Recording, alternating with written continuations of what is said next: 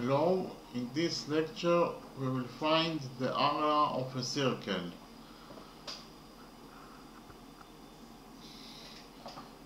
In the drawing we have a circle, and inside the circle we have a shape.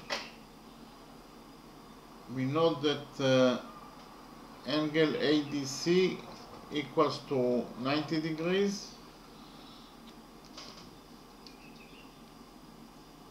and also angle BCD equals to 90 degrees. And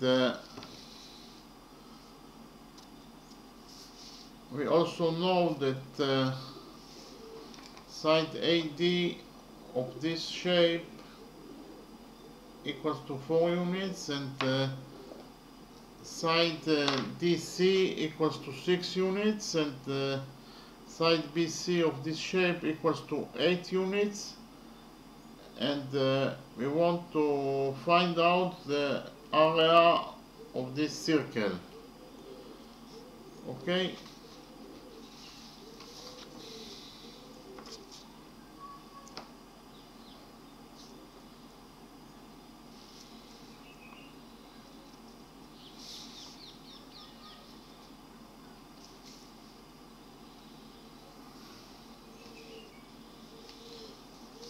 First of all,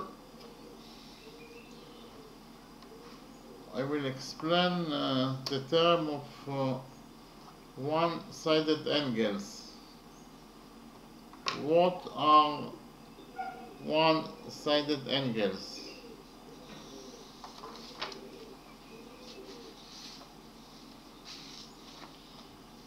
Okay, actually, if you have two lines, line A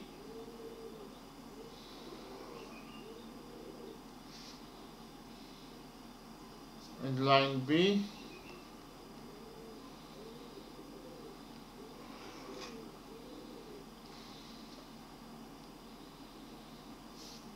and line C intersects those two lines,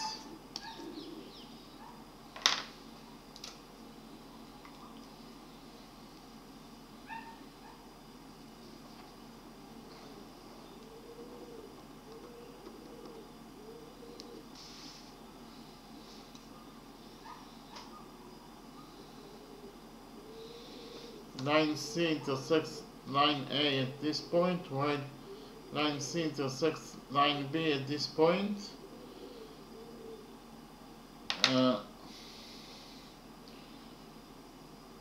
Angles alpha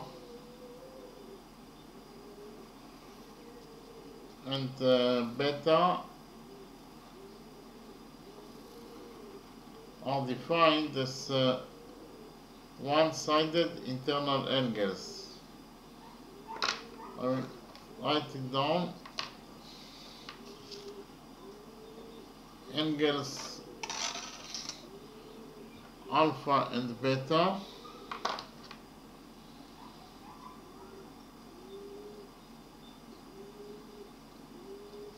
are defined as one-sided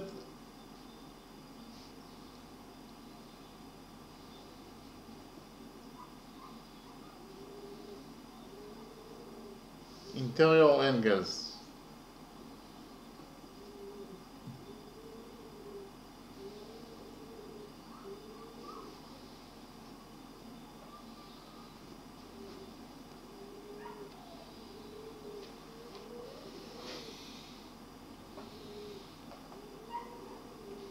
Why are angles alpha and beta defined as one-sided angles?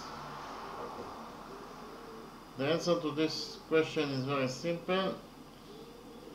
Because of the fact that both those two angles, alpha and beta, are located at the same side of line C.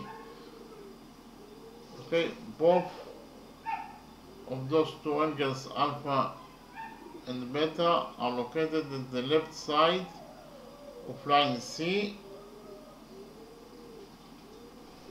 or they are located at the same side of line C. They are located at the left side of line C, the red line C. For that reason, they are defined as one-sided angles. And why are angles alpha and beta are defined as interior angles? The answer to that question is very simple, because of the fact that angles alpha and beta are inside the structure of lines A, C and B. They are inside this structure of lines A, C and B. They are defined as interior angles. So actually those are one-sided interior angles. And we have also the other type of one-sided angles.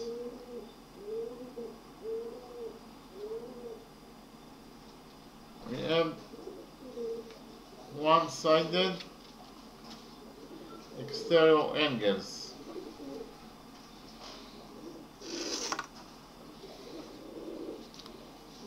If we have two lines, line A, this is line A, and line B, this is line B,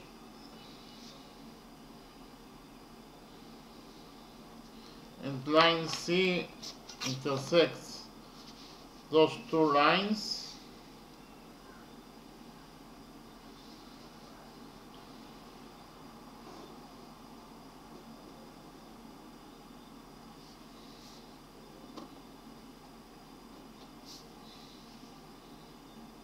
The red line C intersects those two lines. Line C intersects line A at this point, and line C intersects line B at this point. Then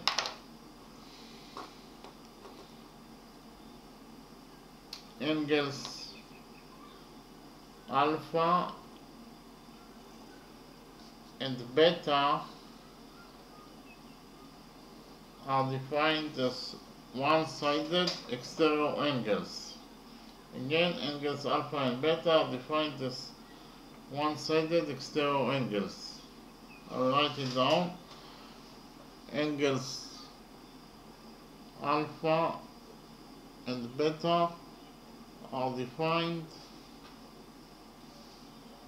as one-sided exterior angles.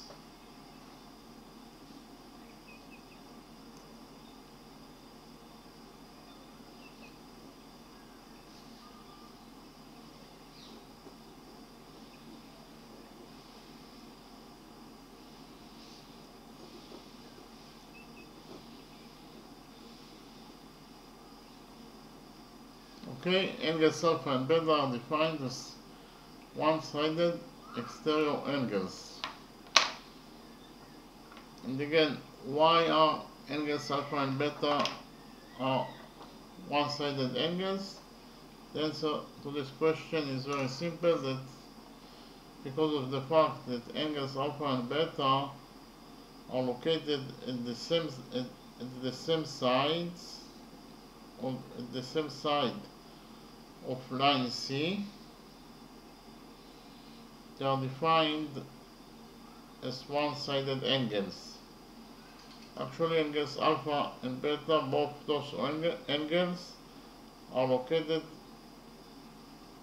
at the left side of line C. For that reason, they are defined as one-sided angles. And they are defined as exterior angles because of the fact that angles alpha and beta are located outside of this structure of lines A, C, B. They are located outside of this structure of lines A, C, B. For that reason, they are defined as exterior angles. Okay, and actually we have a rule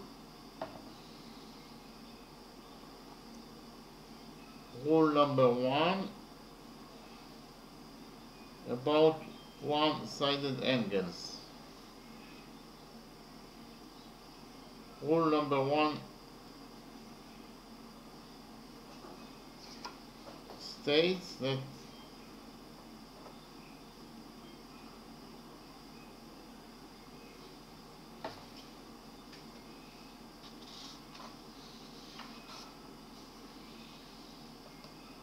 if the sum of the two one-sided angles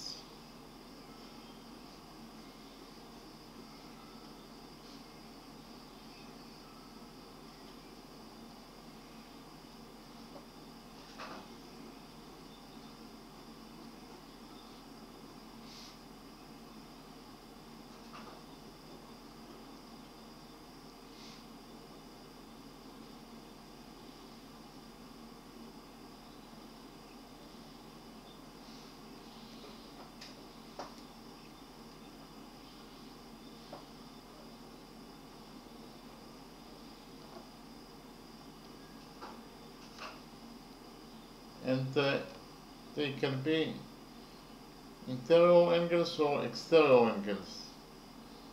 Okay, interior or exterior.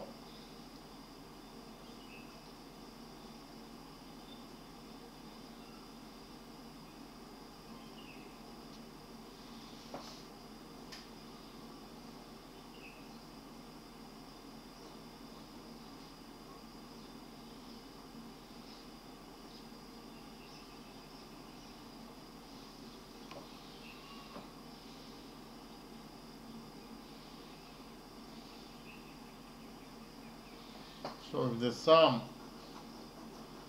of one-sided angles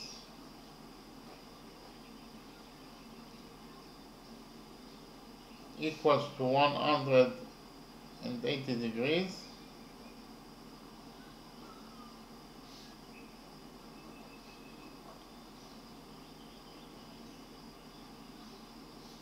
then angle alpha equals to angle beta. Okay, I will read rule number 1 again. Rule number 1 states that if the sum of the two one-sided angles, and it doesn't matter if they are interior or exterior, it applies to both of those two types of angles. If the sum of the two one-sided angles equals to 180 degrees, then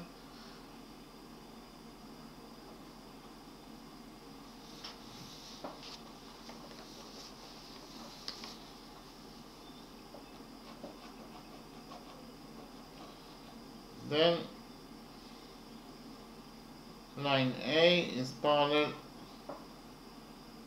to line B. Okay.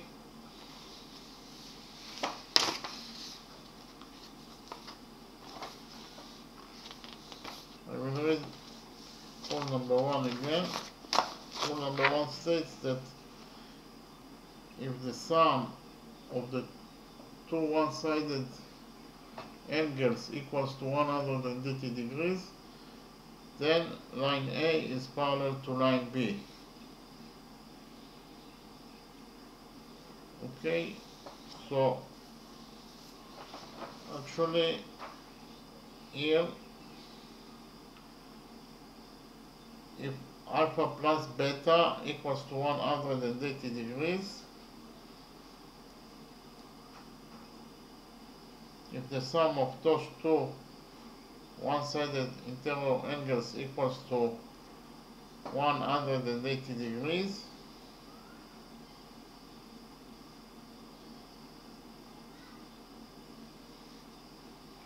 then line A is parallel to line B.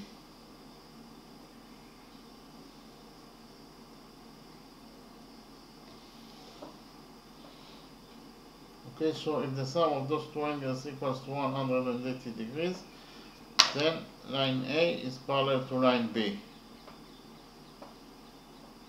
And it also true for one-sided interior angles.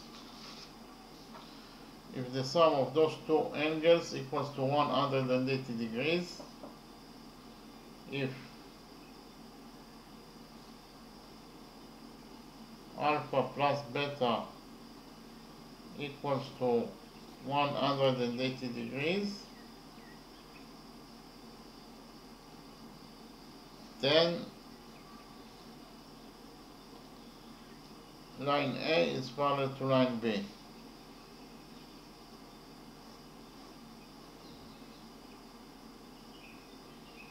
Okay, so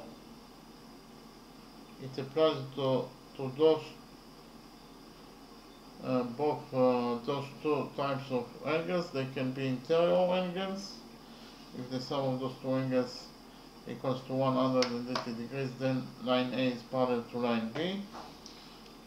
And it also applies to exterior angles. If the sum of the two one-sided exterior angles equals to 180 degrees, if alpha plus beta equals to 180 degrees, then line A is parallel to line B. Okay? So we actually can implement rule number 1 in our circle, because actually we have in our circle two angles, angle ADC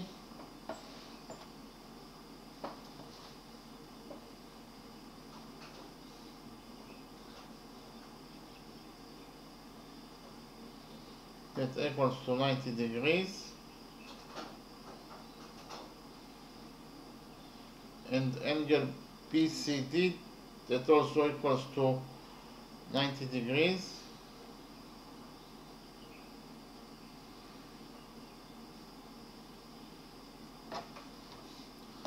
Actually, those two angles are one-sided angles because of the fact that they are located both on the right side of line segment DC.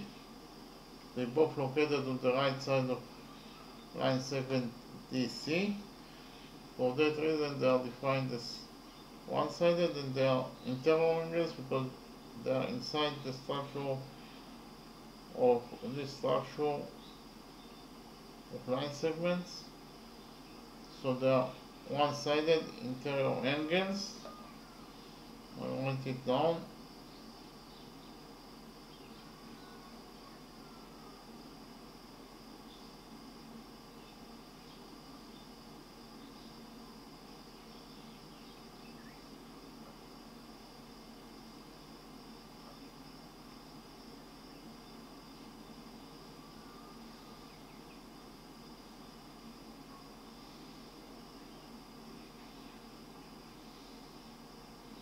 So those two angles are one-sided interior angles, and the sum of those two angles are 90 degrees plus 90 degrees equals to 180 degrees.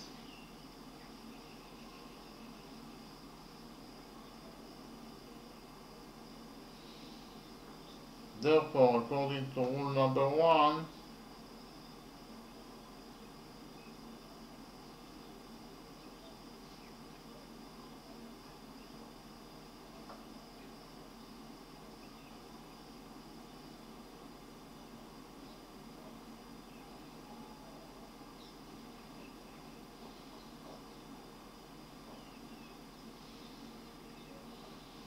line segment AD is parallel to line segment BC.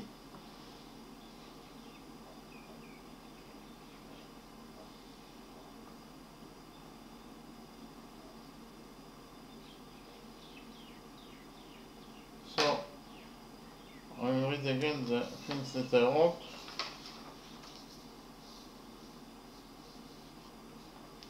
Line segment ADC equals to 90 degrees. This angle equals to 90 degrees. And line segment BCD also equals to 90 degrees. This angle equals to 90 degrees. So the sum of those two angles equals to 180 degrees. And they are actually one-sided interior angles.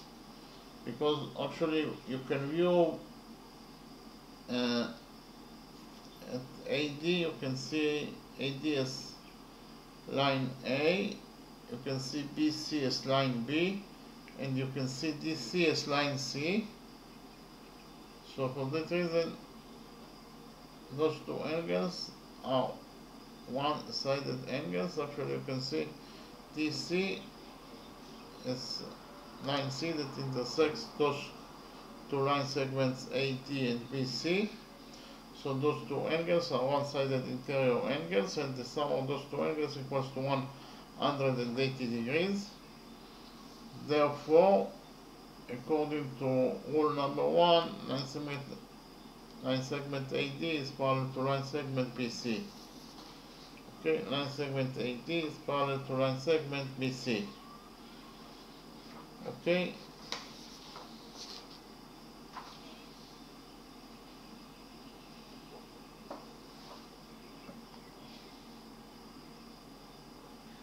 In the next step, we'll connect together points D and B by a straight line.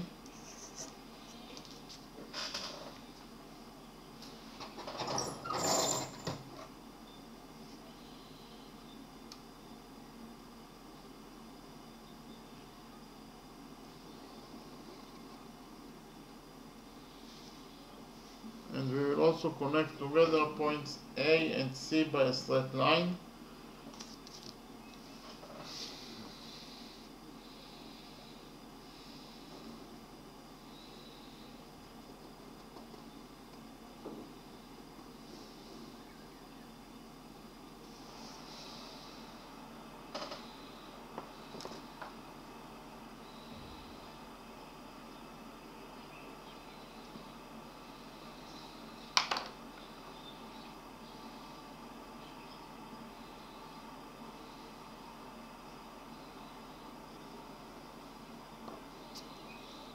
And we will call to the intersection point between line segment AC and line segment DB point O.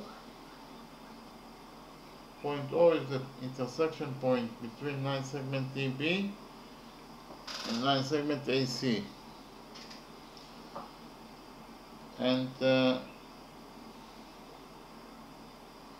in the next step,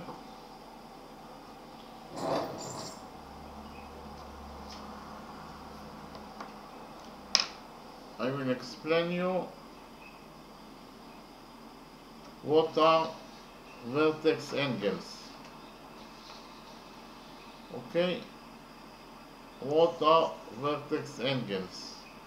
Actually, if two lines are intersecting each other, for example, line A, this is line A, that intersects with line B,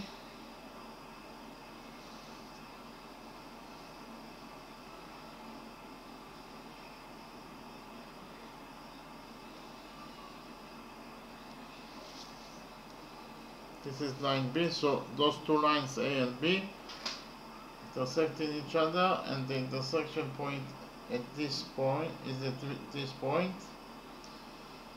So at the intersection point they create four angles. This angle is angle number 1, and this angle is angle number 2, and this angle is angle number 3,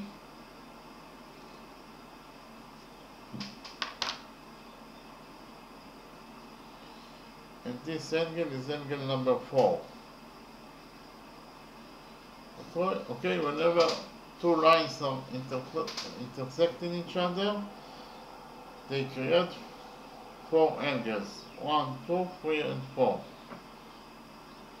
And actually, they create 2 pairs of vertex angles. Angles 1 and 3 are defined as vertex angles, and also angles 2 and 4 are defined as vertex angles. So they create 2 pairs of vertex angles. Whenever 2 lines are intersecting each other, they create 2 pairs of vertex angles. So I'll write it down. Angles 1 and 3 are vertex angles.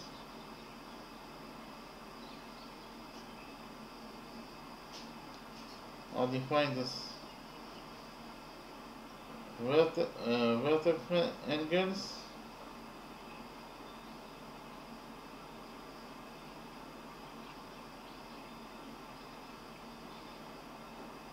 And the second pair of vertex angles are angles 2 and 4. Angles 2 and 4 are also vertex angles.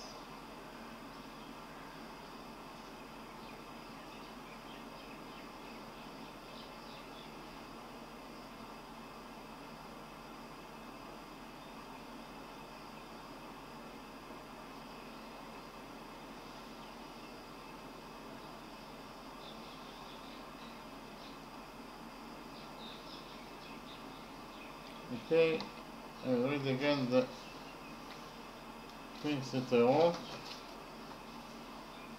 Angles 1 and 3 are vertex angles. Those 2 angles are vertex angles. And angles 2 and 4 are also vertex angles. Angles 2 and 4 are also vertex angles. Okay, and we actually have a rule number 2. Rule number 2 states that vertex angles are equal to each other.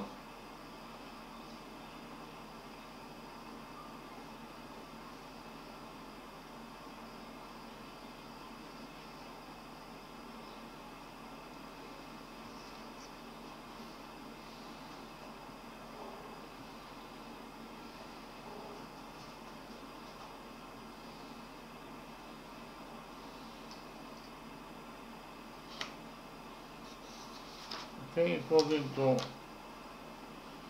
rule number 2 states that vertex angles are equal to each other.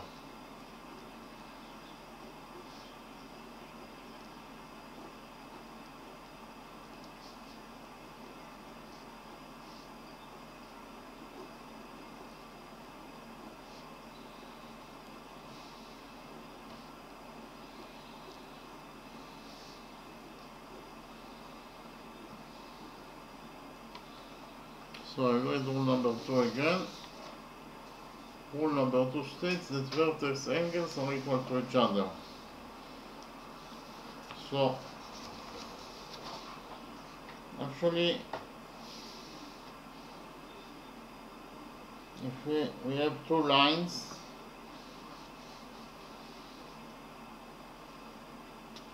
line A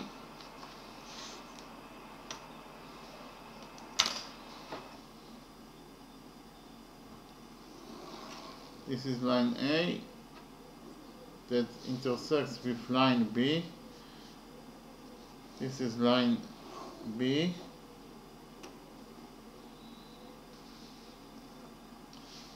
Those 2 lines, line A and line B, are intersecting each other, and the intersection point is This is the intersection point between line A and line B. They create two pairs of vertex angles. Here, alpha and the beta are the first pair of vertex angles, and according to rule number 2, they are equal to each other. Okay, alpha and beta are vertex angles, and according to rule number 2, angle alpha equals to angle beta.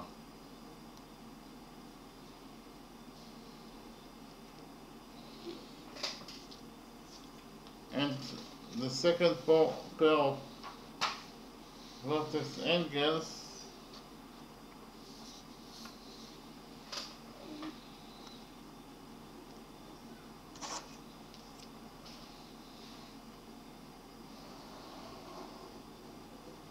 this is line A and this is line B. Then at the intersection point we have 4 angles and two pairs of vertex angles. The second pair of vertex angles are those two angles. So alpha and beta are vertex angles.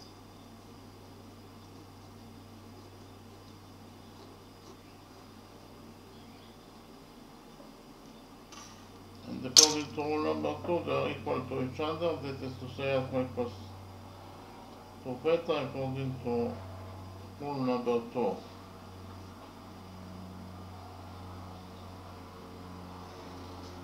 Okay, so those angles are vertex angles, and according to rule number 2, they are equal to each other. And those angles are the second pair of vertex angles, and according to rule number 2, they are equal to each other. That is to say, alpha equals to beta. Okay, so actually in our drawing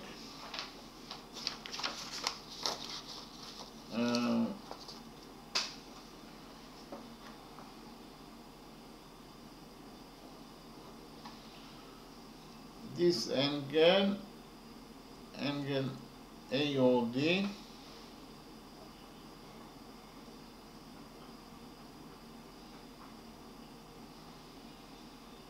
and angle BOC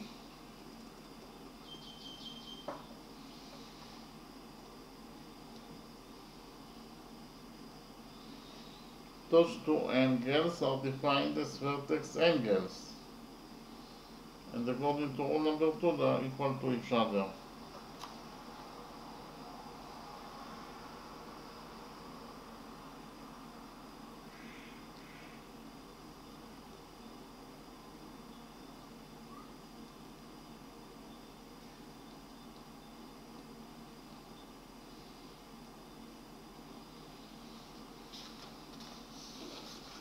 Okay, angle AOD and angle AOC are vertex angles, and according to rule number 2, they are equal to each other. So those two angles are defined as vertex angles, and according to rule number 2, they are equal to each other. Okay. In the next step, I will explain you what are alternating angles. Okay, I will explain you the term alternating angles. Actually, if we have two lines,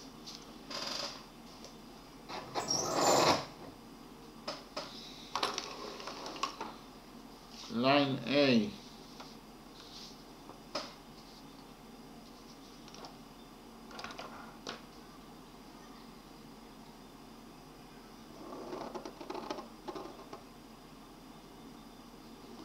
This is line A and line B.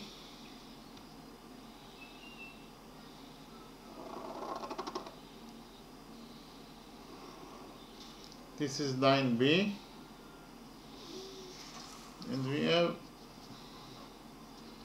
line C that intersects those two lines.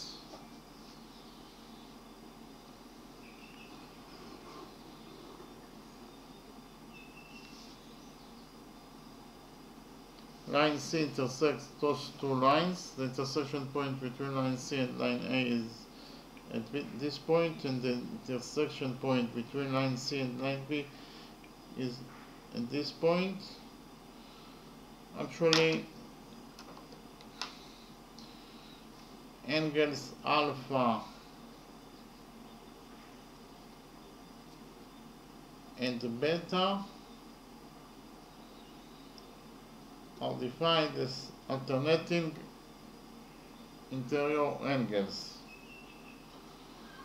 Okay,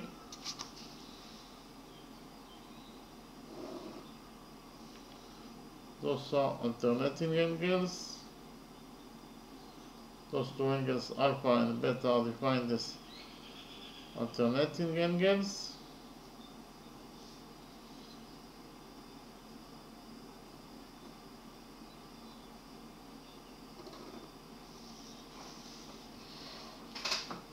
Or they are actually interior alternating angles. I will add.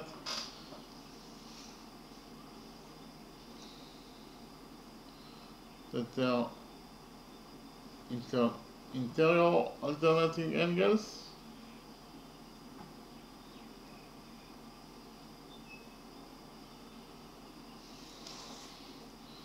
Those two angles, alpha and beta, are defined as interior alternating angles. And what is the reason that they are defined as alternating angles? Actually, the answer to that question is very simple. The reason that angles alpha and beta are defined as alternating angles is because of the fact that they are located at different sides of line C. Okay, angles alpha and beta are located at different sides of line C, while angle alpha is located to the left side of line C, the red line C. Angle beta is located to the right side of line C. For that reason, they are defined as alternating angles, and they are also defined as interior angles. The reason that angles alpha and beta are defined as interior angles is because of the fact that they are located inside the structure of lines A, C, and B. They are inside of this structure, lines A, C, and B. For that reason, they are defined as interior angles. Okay, so this is the first type of alternating angles, and we also have the second type of alternating angles. Actually, we have the exterior alternating angles.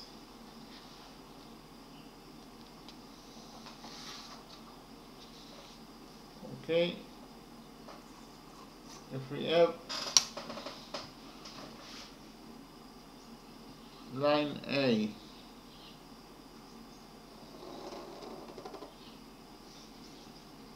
this is line A, and line B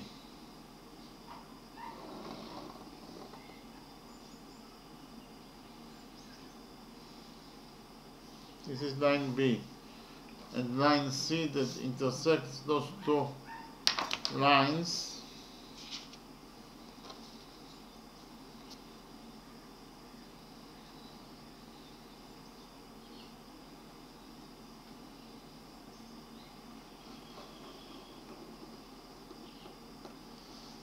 line C intersects those two lines, line A and line B. Actually, angles alpha and beta are defined as exterior alternating angles. Okay, so I will write it down.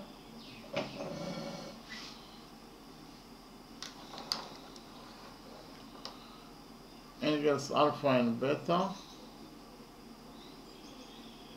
are defined as exterior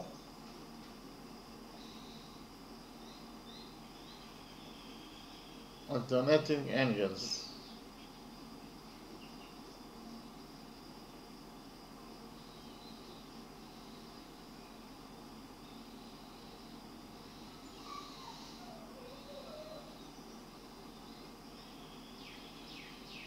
Okay, angles alpha and beta are defined as exterior alternating angles.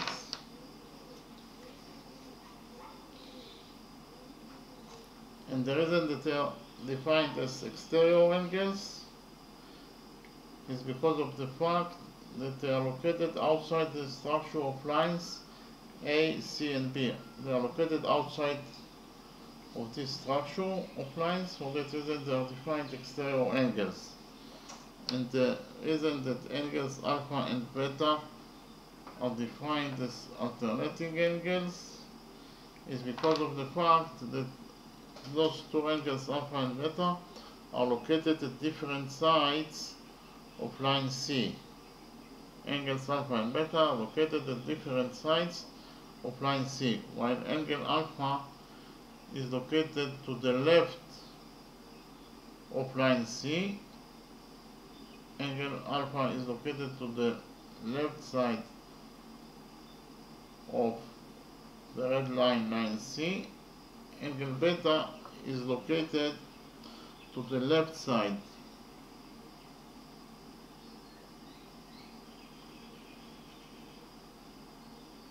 angle beta is located to the right side of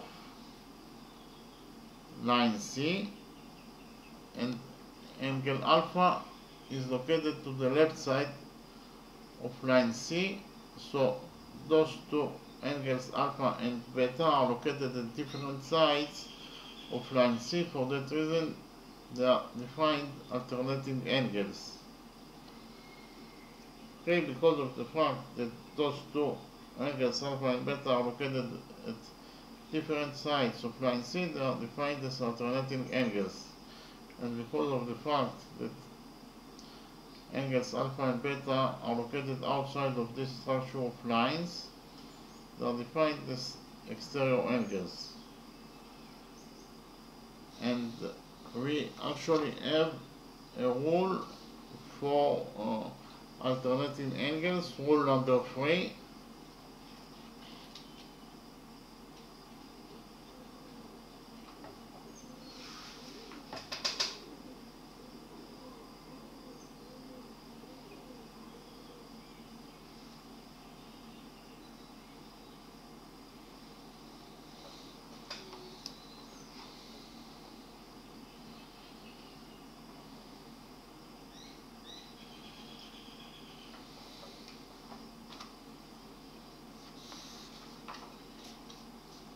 Rule number 3 states that alternating angles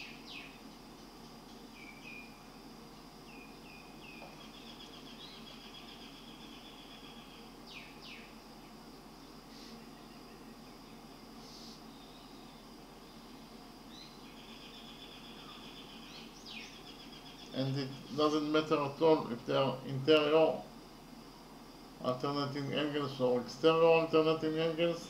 It applies to both types of angles. It can be interior or exterior alternating angles.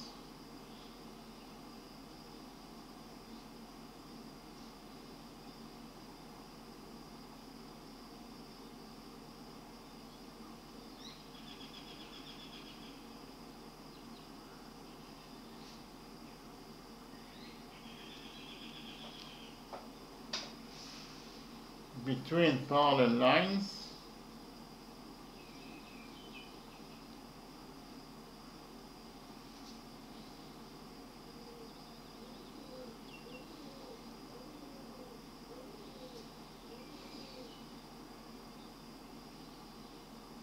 are equal to each other.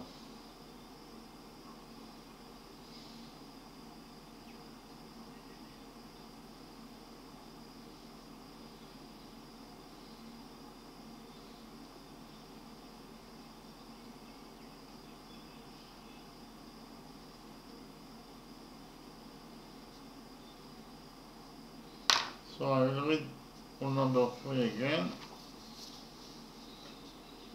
Rule number 3 states that alternating angles, and they can be interior or exterior angles, alternating angles between parallel lines are equal to each other. So actually, if we have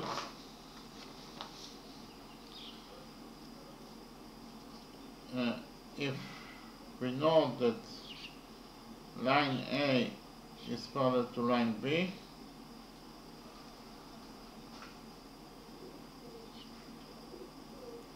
if line A is parallel to line B, then according to rule number 3, alpha equals to beta.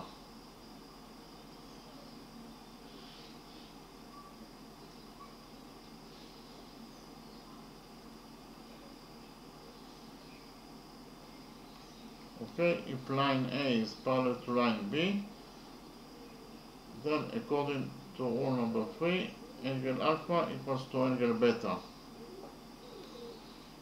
Okay, so if we have two alternating angles between parallel lines, we can deduce according to rule number 3 that they are equal to each other. In this picture, if we know that line A is parallel to line B, then we can deduce from rule number 3 that angle alpha equals to angle beta. And it is also true for exterior alternating angles. If we know that line A is parallel to line B,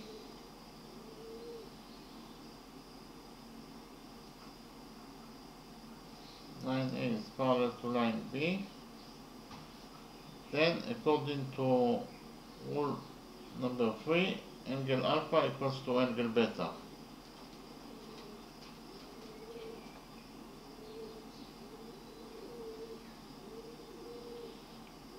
According to rule number 3.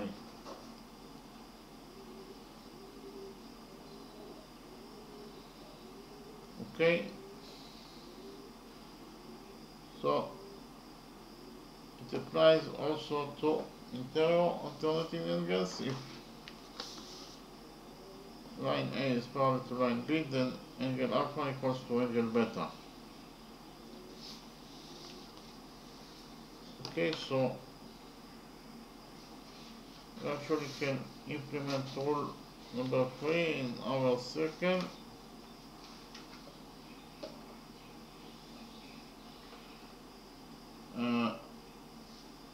First of all, we'll focus on two triangles, in triangle BOC and triangle AOC.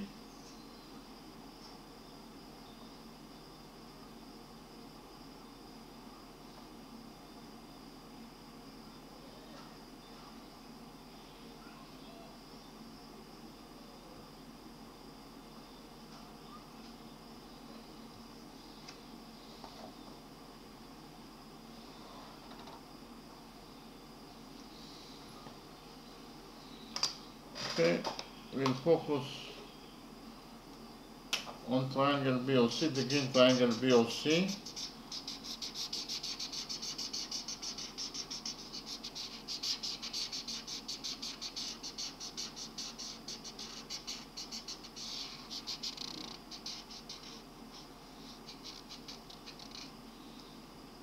and triangle AOD. The green small triangle AOD.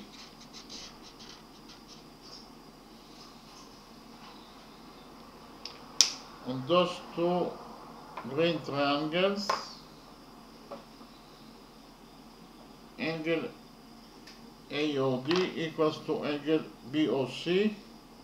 Those two angles are equal to each other because they are vertex angles, and according to rule number 2, vertex angles are equal to each other, so they are equal to each other according to rule number 2. So I'll write it down.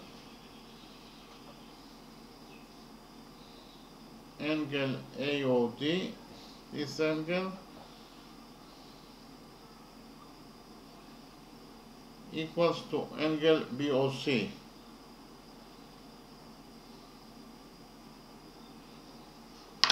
Those two angles are equal to each other because they are vertex angles, and according to rule number 2, vertex angles are equal to each other.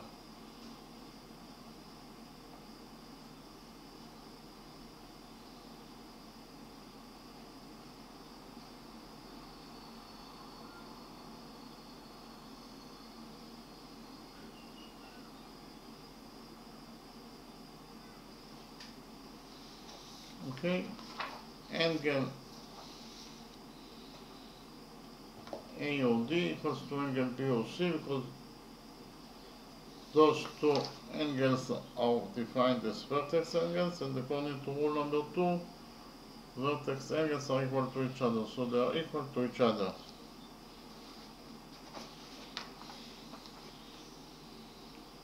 Okay, and also angle DAO, this angle that I marked in the red line, equals to angle BCO, to this angle. Those two angles are equal to each other. Why? Because of the fact that they are alternating angles. They are actually located at different sides of line segment AC. They are actually alternating in zero angles, and they are located between parallel lines. Line segment AD is parallel to line segment BC. Therefore, according to rule number 3, they are equal to each other. So I write it down. Angle DAO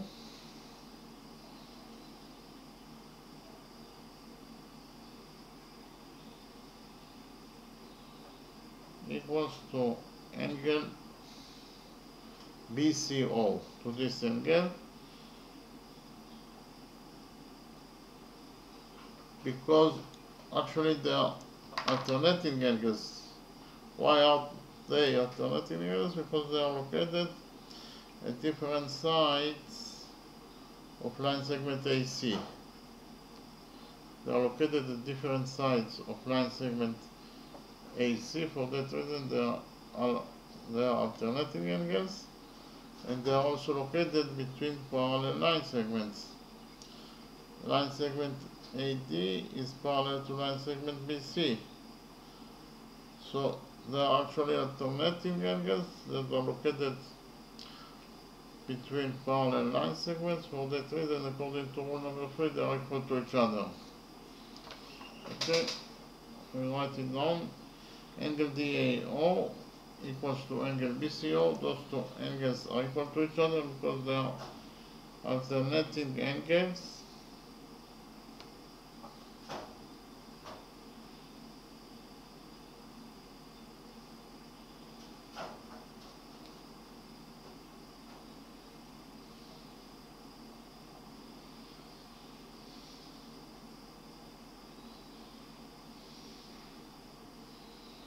And they are located, those two angles are located between parallel line segments. Line segment AD is parallel to line segment BC. For that reason, according to rule number 3 that states that alternating angles between parallel line or parallel line segments are equal to each other. Alternating angles between parallel lines or parallel line segments are equal to each other. So those two alternating angles are located between parallel line segments, and therefore they are equal to each other according to rule number 3. Okay? And also we have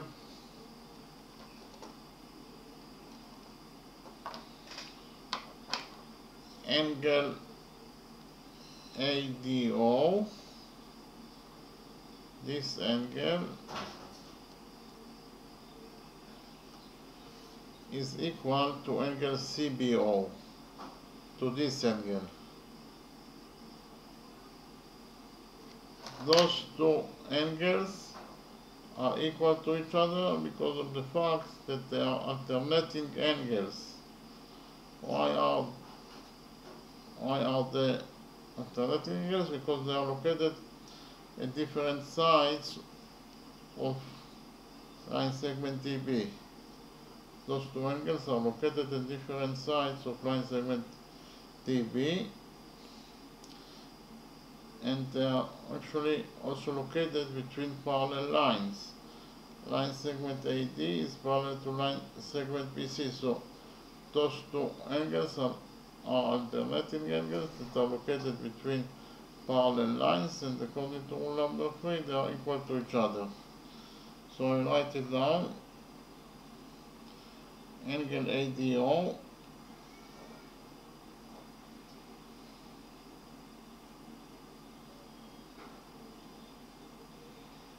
equals to angle CBO.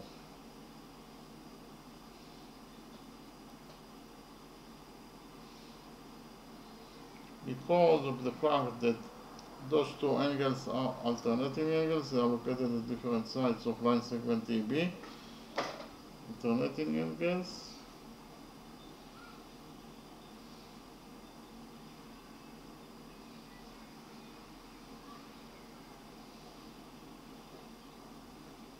And they are also located between parallel line segments. Line segment AD is parallel to line segment BC according to rule number 1. So, because of the fact that they are alternating angles that are located between parallel line segments, they are equal to each other according to rule number 3.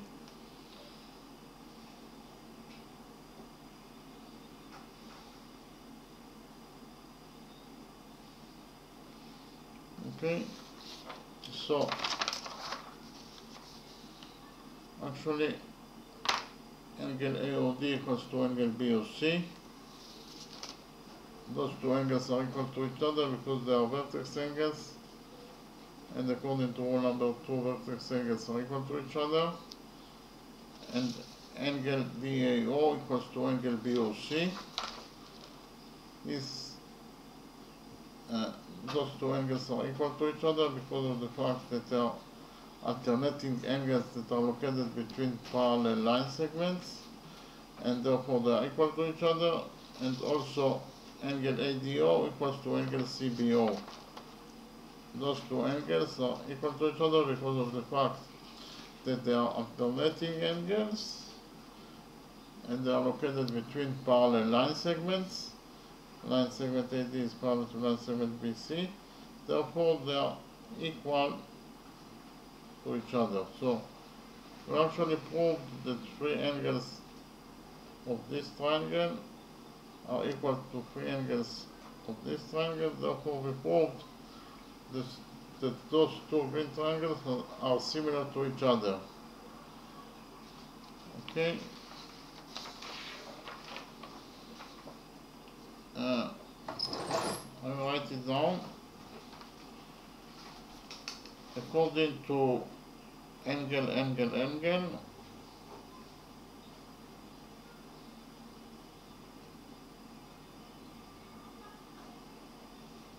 according to A is abbreviation for angle,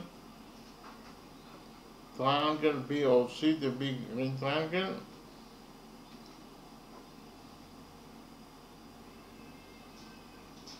is similar to triangle AOD, the small green triangle.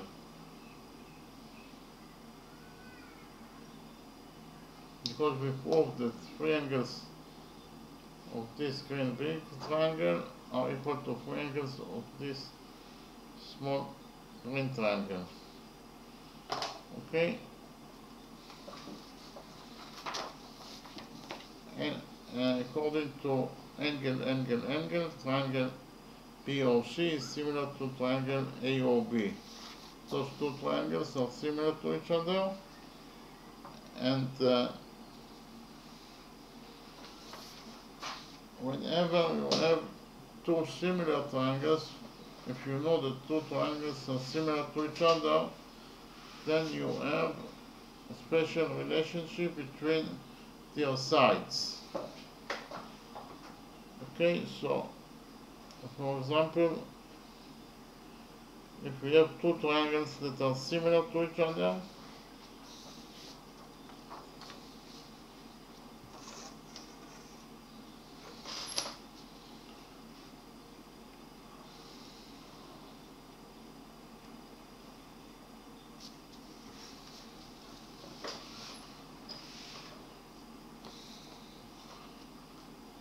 if triangle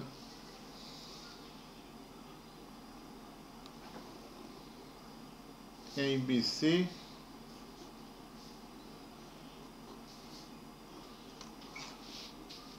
is similar to triangle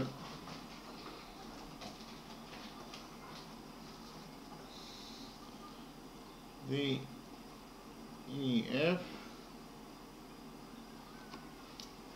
if those two triangles are similar to each other, then the following relationship exists between the sides of those two similar triangles. AB over DE equals to AC over DF equals to BC over EF. Again, AB over DE equals to AC over DF equals to BC over EF. I write it down. AB over DE or ED equals to AC over DF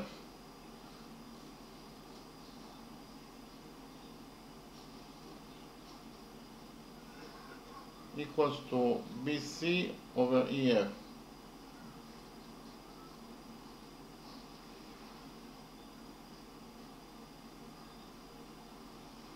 Okay, if those two triangles are similar to each other, then AB over DE equals to AC over DF equals to BC over EF. Okay, it is true for every two similar triangles. If two triangles are similar to each other, then this equality between the sides of those two similar triangles is true. Okay, so actually we can implement this rule in our two similar green triangles. We can say that OB over OD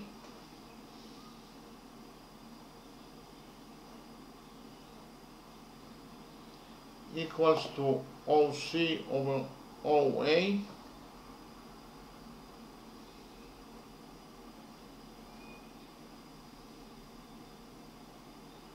equals to BC over AD.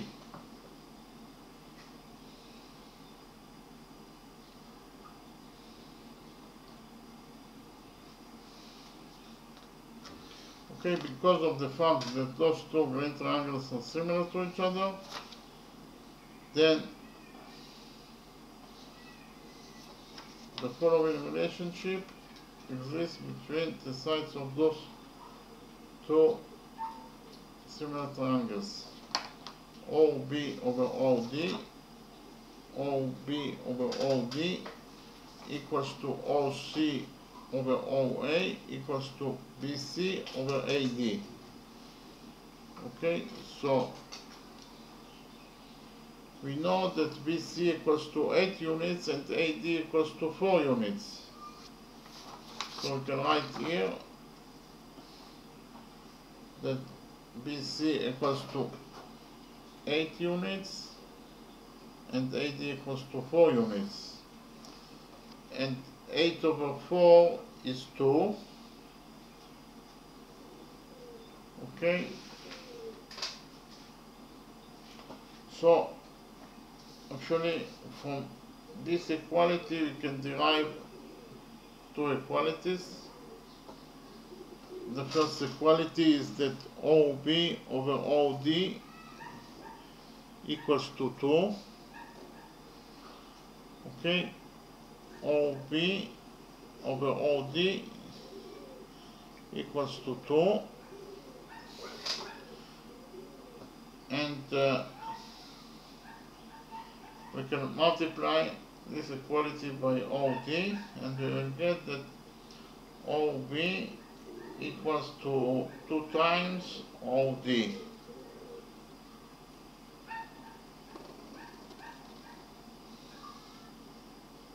OB equals 2 times OD. So if, for example, OD will be defined as A, that is to say OD equals to A, then OB equals 2 times OD.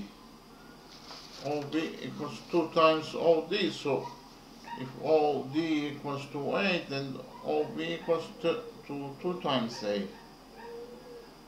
Because of the fact that OB is twice as large as OD, so if OD equals to A, then OB equals 2 times A. And we can also derive from this equality second small equality, that OC over OA also equals to 2. Okay, OC over OA equals to 2. OC over OA equals to 2. So if OC over OA equals to 2, then we can multiply this equality by OA, and we will get that OC equals to 2 times OA. OC equals 2 times OA. Okay.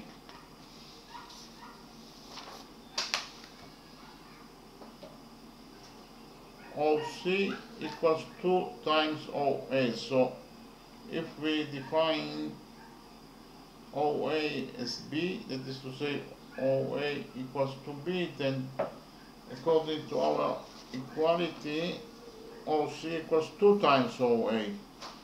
OC equals 2 times OA, and OA equals to B, so OC equals 2 times B. Okay.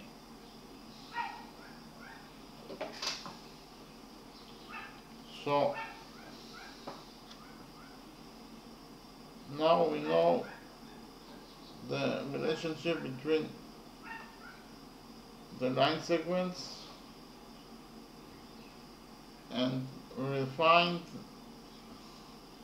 the values of A and B.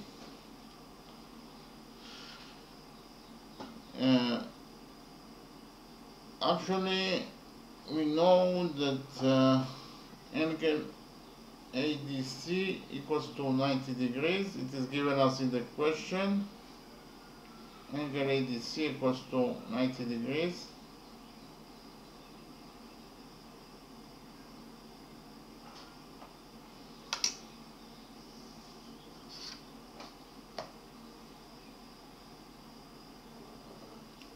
So if angle ADC equals to 90 degrees, then triangle ADC is the right triangle.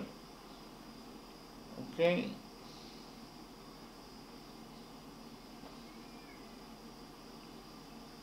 And according to the Pythagorean theorem, in any right triangle, we have the theorem that states that the square of the hypotenuse equals to the sum of the squares of the perpendiculars.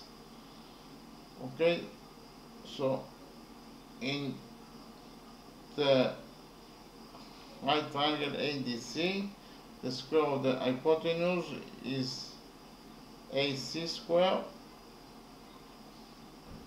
and the square of the hypotenuse equals to the sum of the squares of the perpendiculars, equals to AD square plus DC square.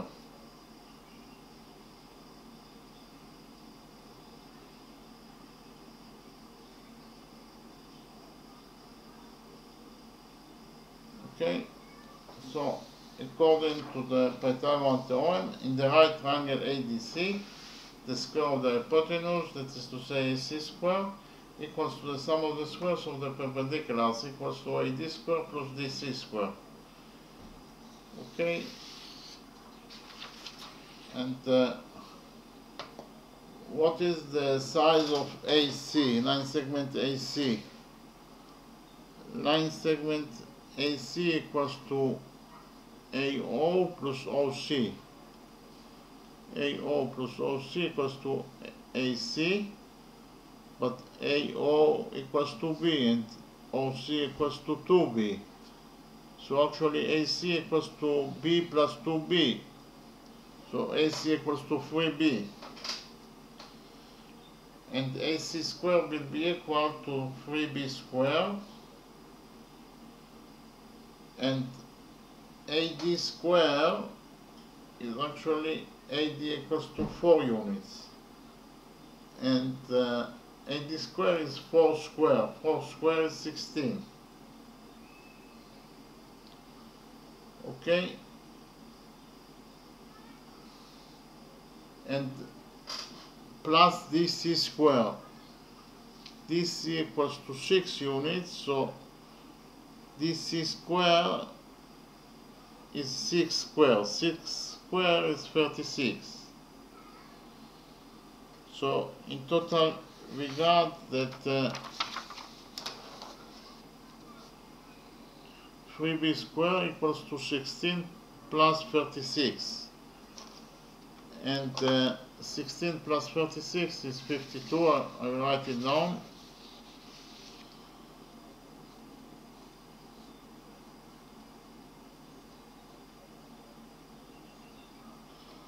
So we got that 3B square equals to 52. Okay, now we'll take a root out of this equality. We get that 3B equals to the root of 52. Okay, 3B equals to the root of 52.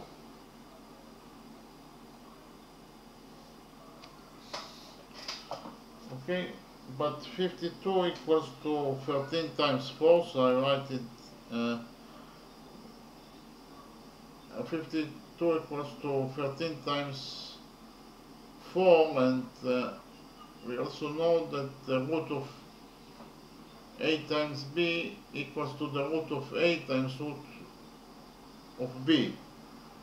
So we can split the root to 2 roots, and we can write that 3b equals to the root of 4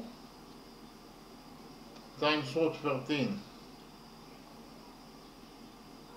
Okay?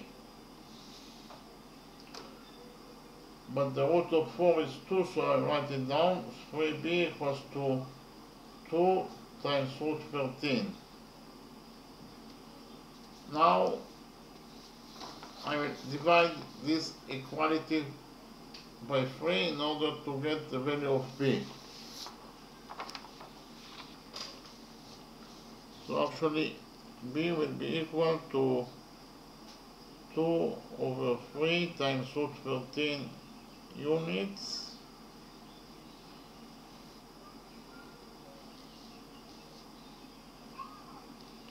And 2b is 4 over 3 times root 13.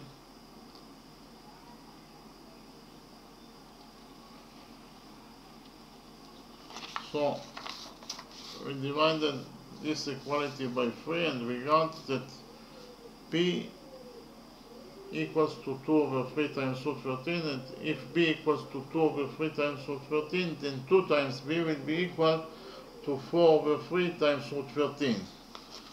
Okay, so we found out that the value of b is 2 over 3 times root 13, while the value of 2 times b is actually 4 over 3 times root 13. Okay?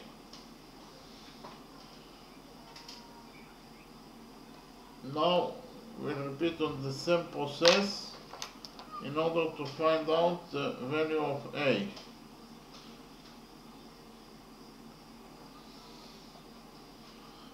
Angle BCD equals to 90 degrees. It is right angle. It is given us in the question that angle BCD equals to 90 degrees.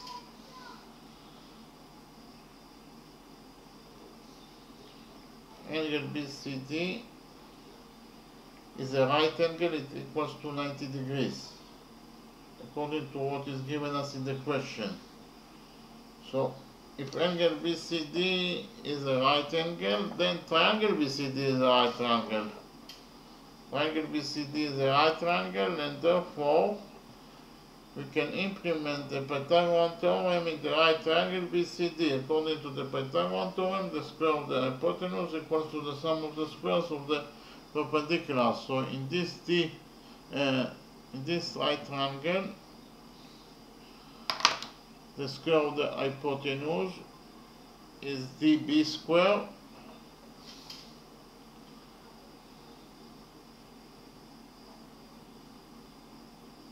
and it equals to the sum of the squares of the perpendiculars, equals to bc square plus dc square.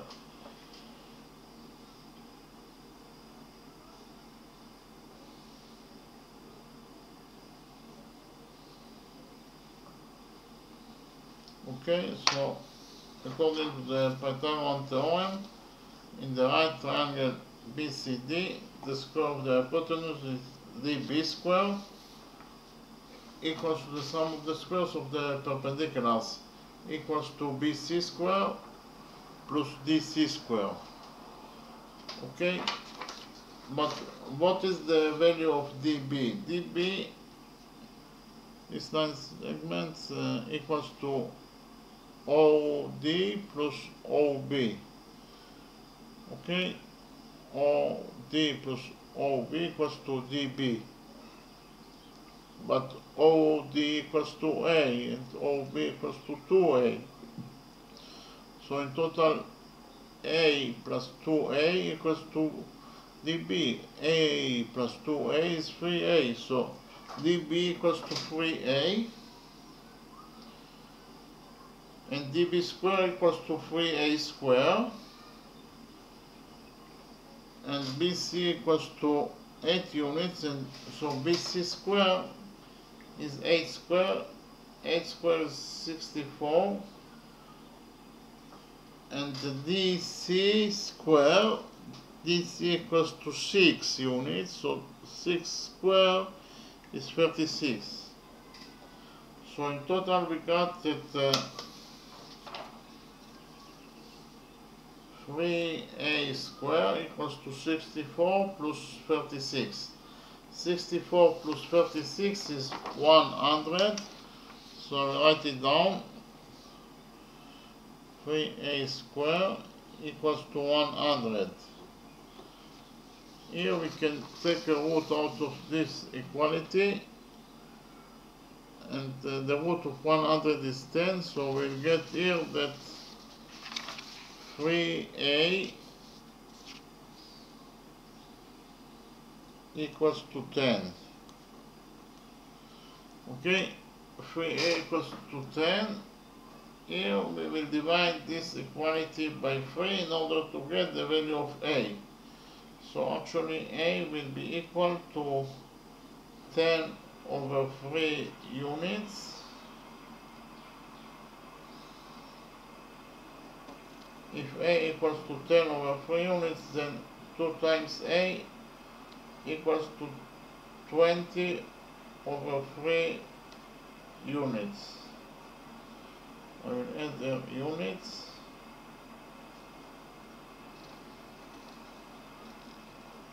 And a equals to 10 over 3 units.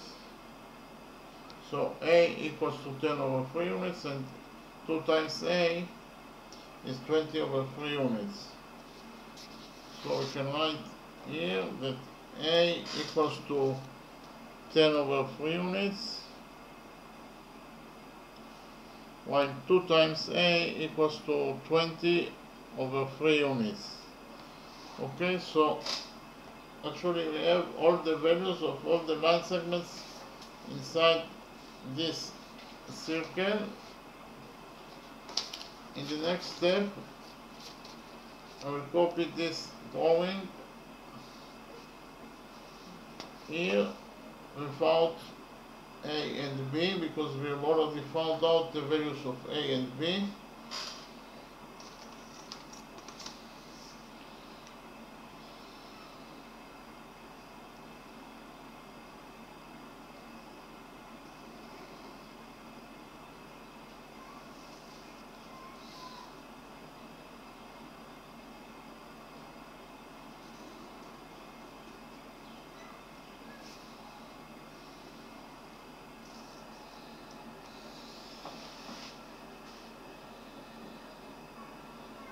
AO equals to 2 over 3 times root 13.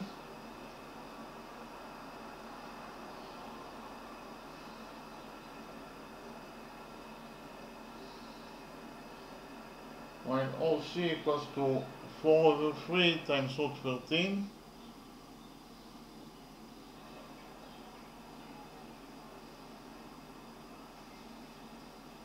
And OD equals to 10 over 3 units, and OB equals to 20 over 3 units. Okay, in the next step we will extend line segment AC until it touches the circle at point P.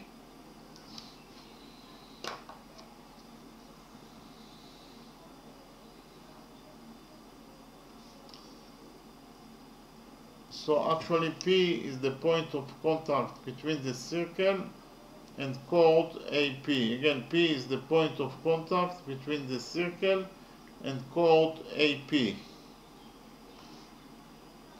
And in order to find out the value of CP, the new line segment, we will use a new rule number 4.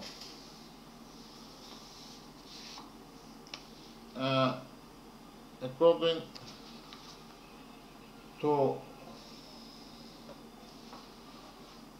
rule number 4,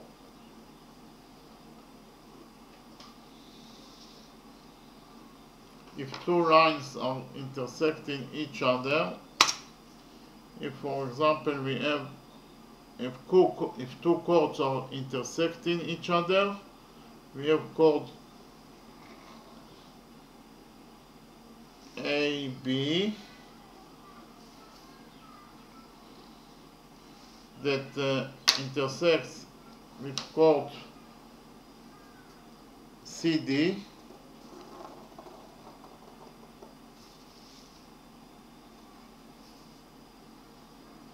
So chord AB intersects with chord CD, and the point of intersection will be defined as point O.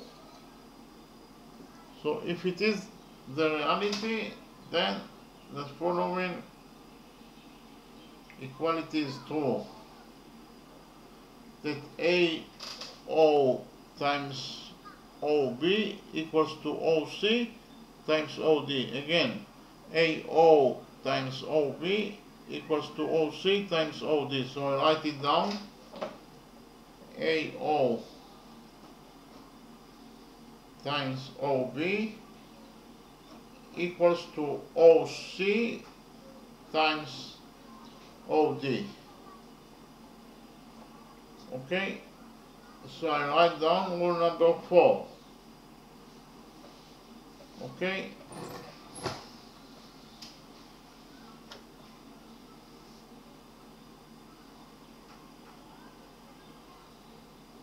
so rule number 4 states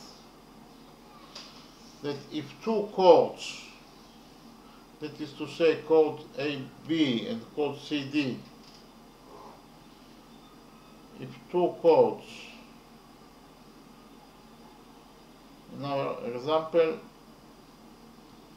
the chords are A, B and CD,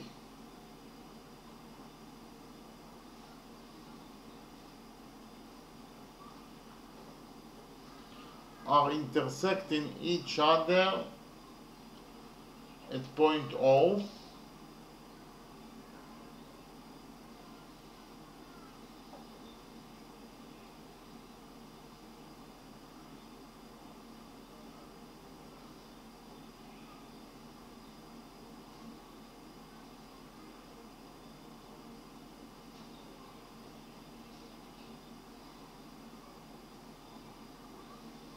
again, point O is the point of intersection between chord AB and chord CD. Then the following equality is true.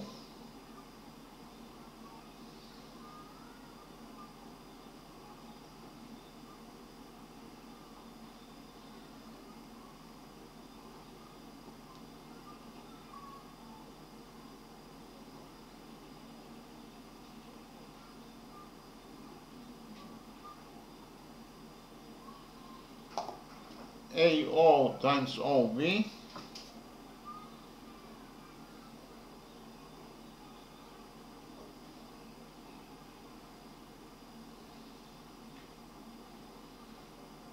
equals to CO times OD.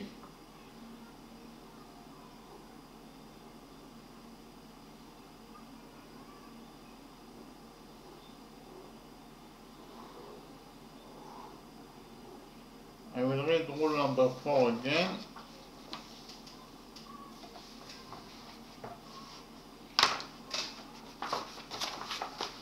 Rule number 4 states that if two chords, chord A, B and chord CD, are intersecting each other at point O,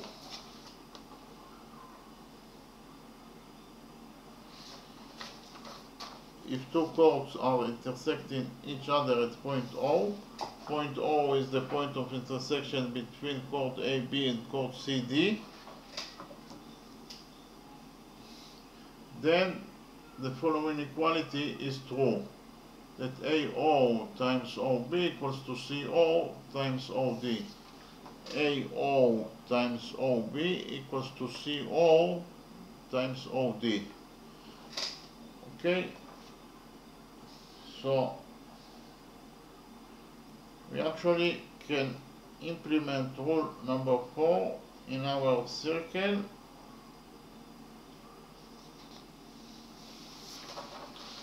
because in our circle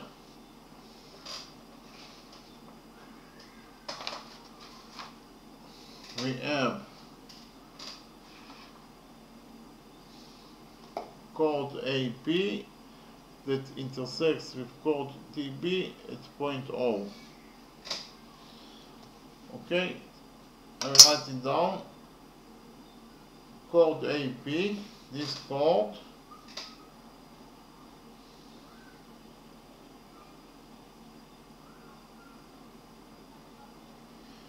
intersects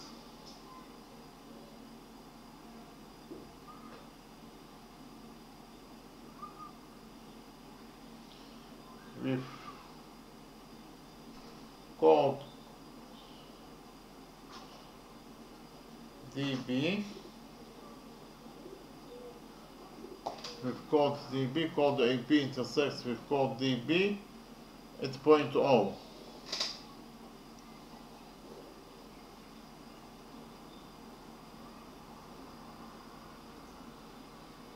Again, point O is the point of intersection between code AP and code DB. Therefore, according to rule number 4,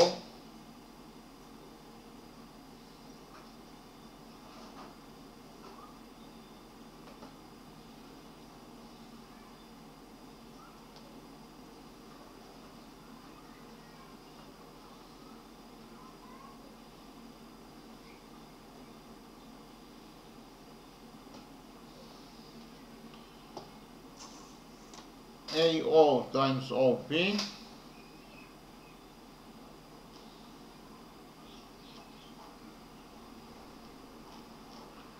equals to DO times OB.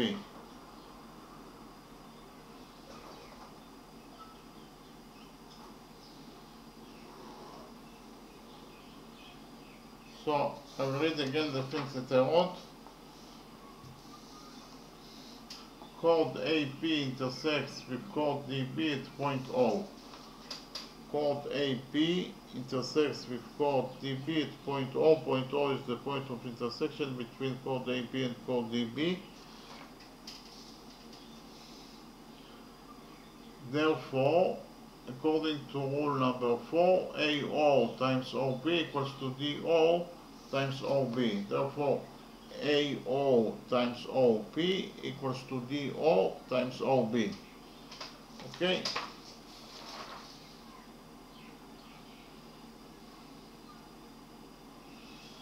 So, AO equals to 2 over 3 times root 13.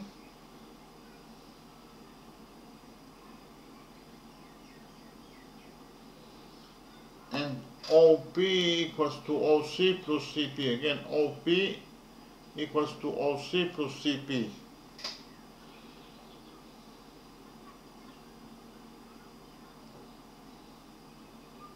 All equals to DO. DO is 10 over 3.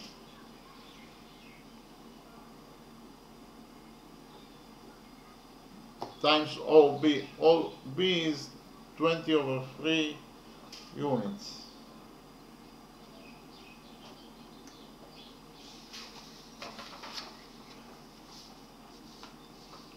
So in total we got the 2 over 3 times root 13, that is AO times OC plus CP, that is OP, equals to 10 over 3 times 20 over 3. What is the value of OC? The value of OC is 4 over 3 times root 13 units, so I will write it down.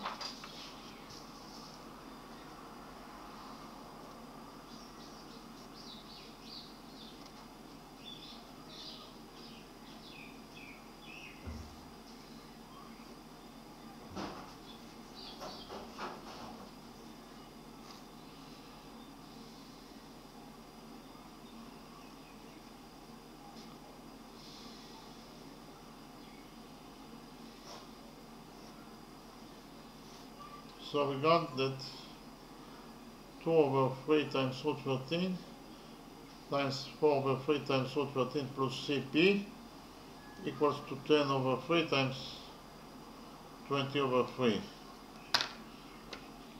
Actually, we have 3 in the denominator of this side of the equation, and we have 3 in the denominator of the other side of the equation, so we can cancel 3. Okay, so after we cancel the 3, what is left is 2 times root 13, and we have root 13 Okay, so first of all, I will copy the new equality after we cancelled 3.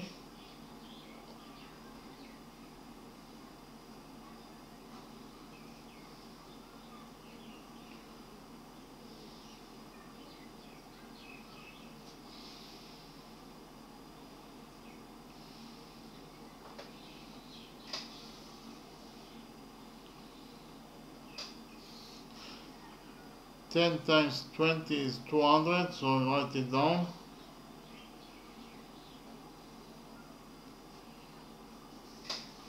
So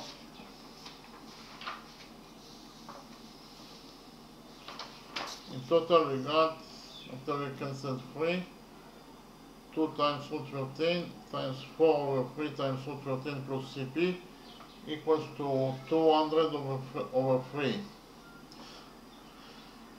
Here we will open the brackets this side of the equation. Actually 10 times 4 is 8 and root 13 times root 13 is 13, so I'll write it down.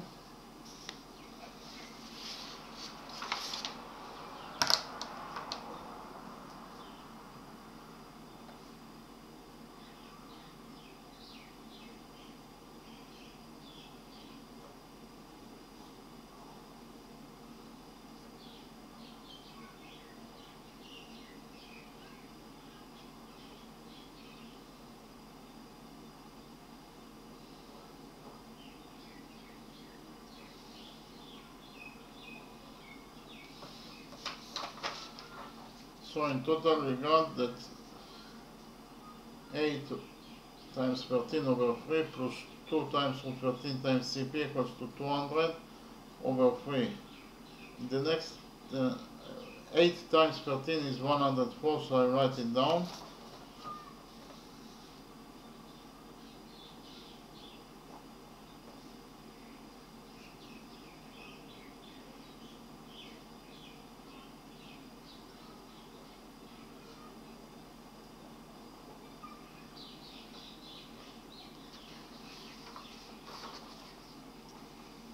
We got that 104 over 3 plus 2 times root 13 times CP equals to 200 over 3. In this equality we will subtract 104 over 3 from both sides of the equation.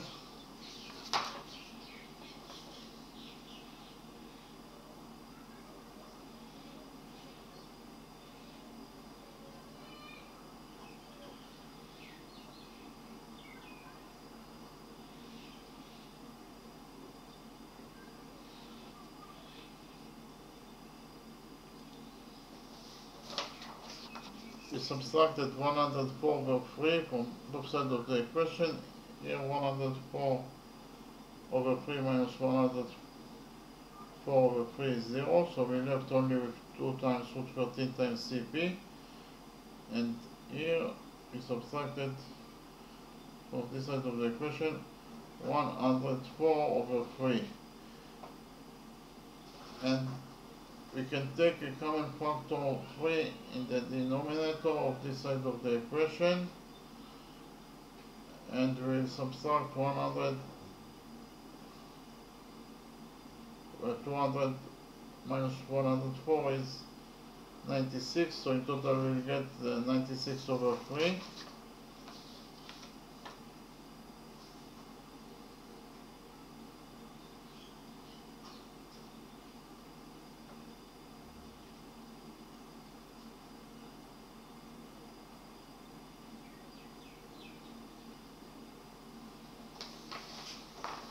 We got that 2 times root 13 times CP equals to 96 over 3, because 200 minus 104 is 96, and we got the common factor of 3, so it is 96 over 3. 96 over 3 is 32, so I write it down.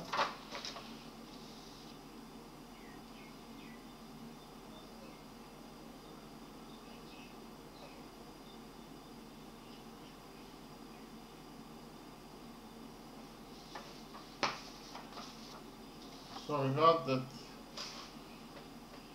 2 times 213 times CP equals to 32. We can divide this equality by 2 and we will get that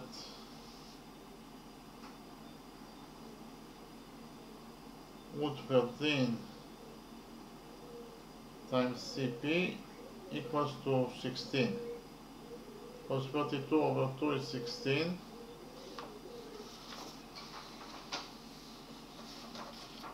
So we got that root 13 times CP equals to 16. We'll divide this equality by root 13 in order to get the value of CP.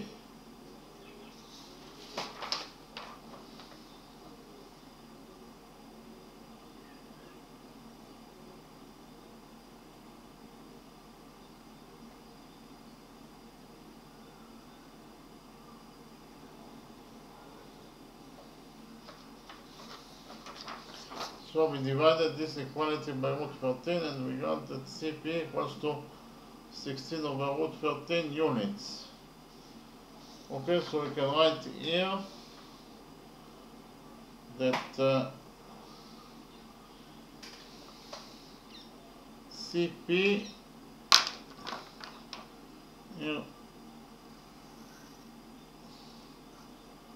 CP equals to 16 over root 13 units. Okay.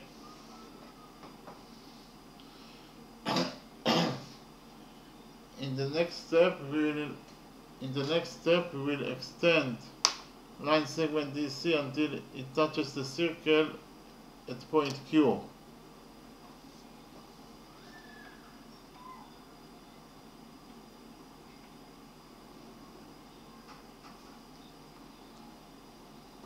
Okay, we extend that line segment DC until it touches the circle at point Q. Q is the point of contact between the circle and chord DQ.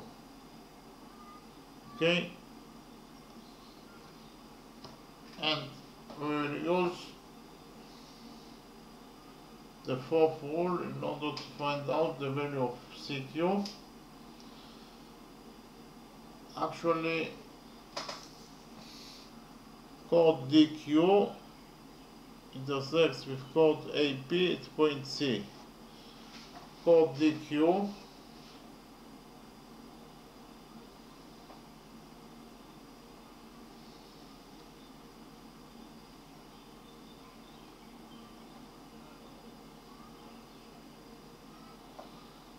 intersects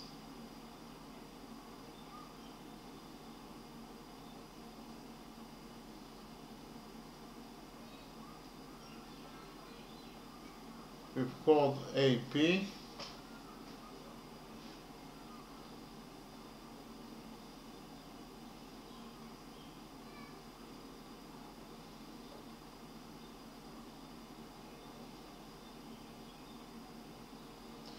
at point C. C is the point of intersection between chord DQ and chord AP.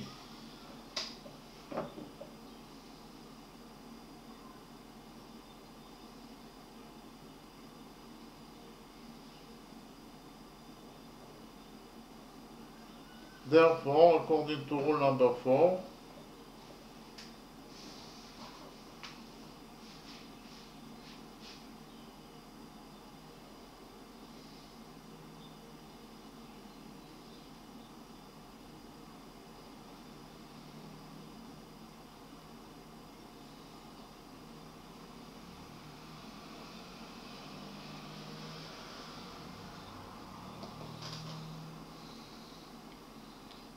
AC times CP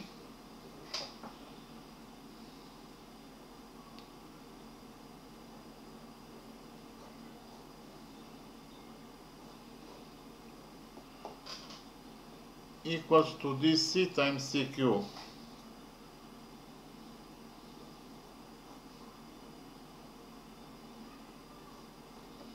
So I read again the things that I wrote.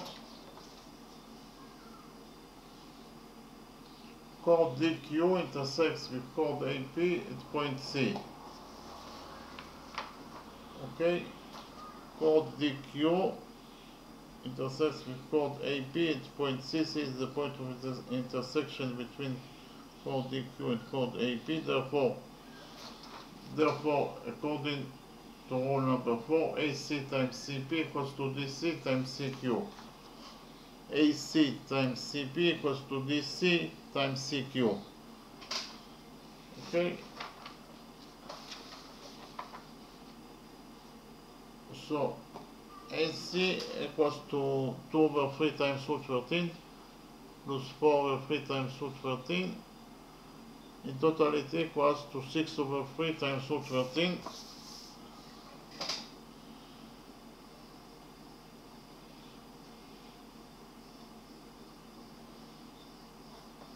And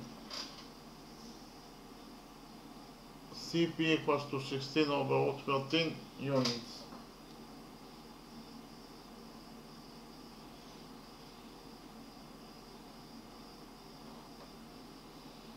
DC equals to 6 units, while CQ is the missing line segment.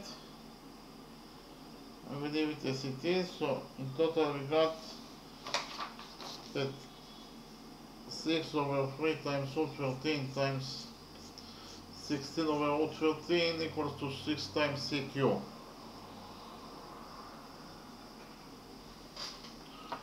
Actually, here we have root 13 in the numerator and we have root 13 in the denominator. So root 13 can be cancelled, and 6 over 3 equals to 2. So in total we get that 2 times 16 equals to 6 CQ.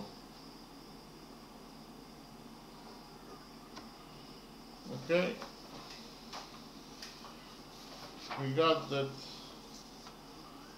2 times 16 equals to 6 CQ. 2 times 16 is 32, so I write it down.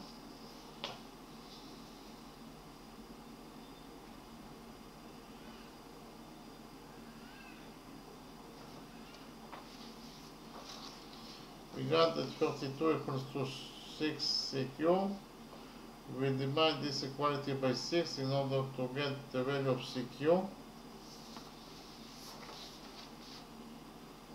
So CQ equals to 32 over 6. We got that CQ equals to 32 over 6.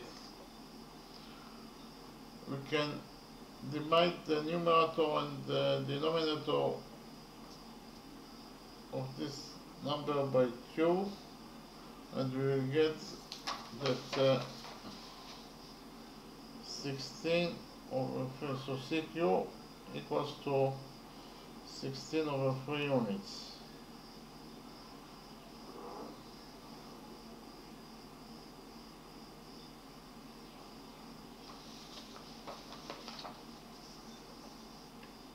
We divided the numerator and the denominator of this number by 2, and we got that CQ equals to 16 over 3 units. Okay, so we can write here that CQ equals to 16 over 3 units. Okay. In the next step, we will extend line segment BC until it touches the circle at point R.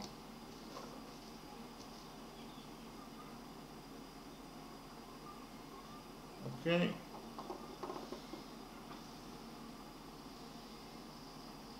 So we extended line segment BC until it touches the circle at point R. Point R is the point of contact between the circle and chord BR. Okay, in order to find out the value of RC, the new line segment that we created, we'll use again the fourth rule. According to the actually we have line segment RB or chord RB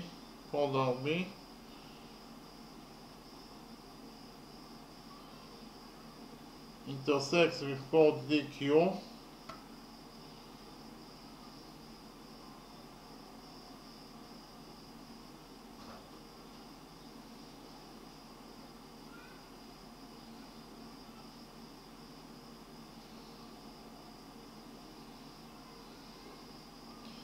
at point C.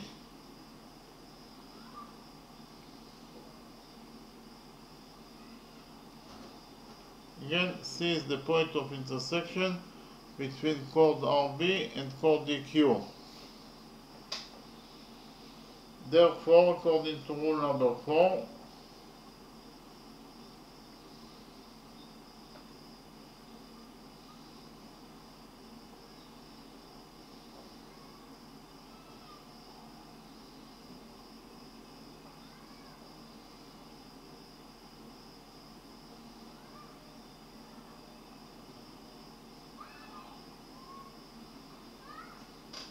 DC times CQ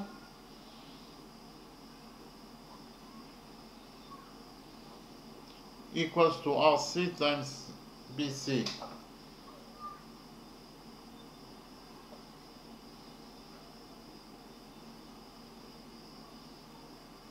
Okay, DC times CQ equals to RC times BC. So I read the things that I wrote again. Chord RB intersects with chord DQ at point C. Chord RB intersects with chord DQ at point C. Point C is the point of the intersection between chord DQ and chord RB. Therefore, according to rule number 4, DC times CQ equals to RC times BC. DC times CQ equals to RC times BC.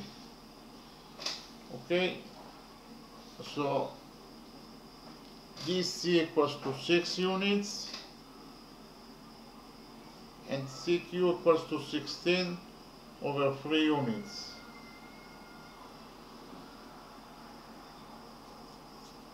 RC is the missing line segment. I will leave it as it is, while BC equals to 8 units. So in total we got that 6 times 16 over 3 equals to RC times 8. Here 6 over 3 is 2, so I write it down.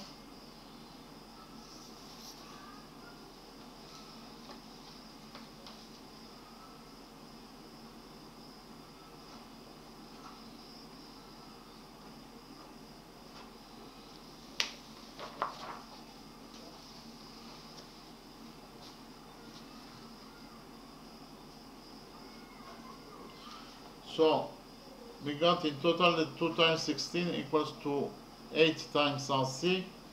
2 times 16 is 32 equals to 8 times RC. Okay, we got that 32 equals to 8 times RC. 32, we divide this equality by 8 in order to get the value of RC. 32 over 8 is 4, so I write it down.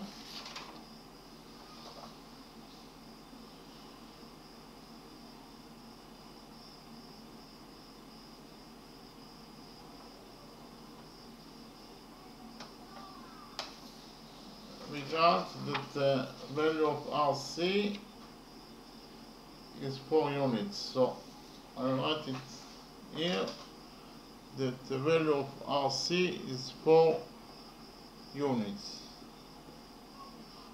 Okay, so actually we got all the values of all the line segments inside the circle, and the only missing thing that we have to find out is the radius of this circle. Okay, and in order to find out the value of the radius of this circle, we will use new rule number 5. According to rule number 5,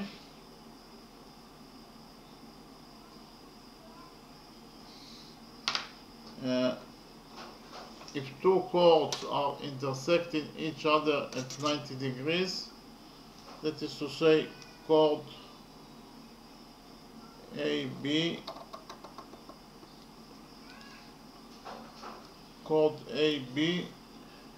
intersects with chord CD,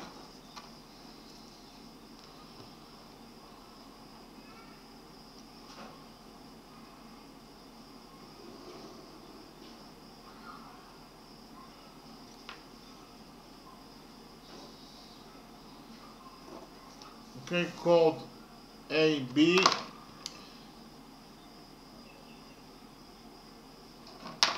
intersects with chord CD at 90 degrees. This angle is 90 degrees. So we have those two chords create 90 degrees at the point of intersection. Okay, actually all the angles around this point is 90 degrees. So chord AB intersects with chord CD at 90 degrees at point O. The point of intersection is defined as point O. So if this is the reality, then the following equality is true: that 4 times the radius of this circle squared equals to AO squared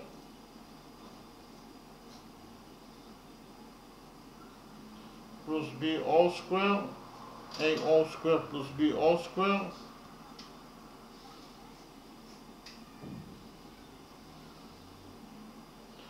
plus CO squared plus DO squared. Okay, so if two chords are intersecting each other at 90 degrees, that is to say they create 90 degrees at the point of intersection, then the following equality is true: that 4 times the radius of the circle squared equals to AO squared plus BO squared plus CO squared plus DO squared. Okay, so I will write down rule number 5.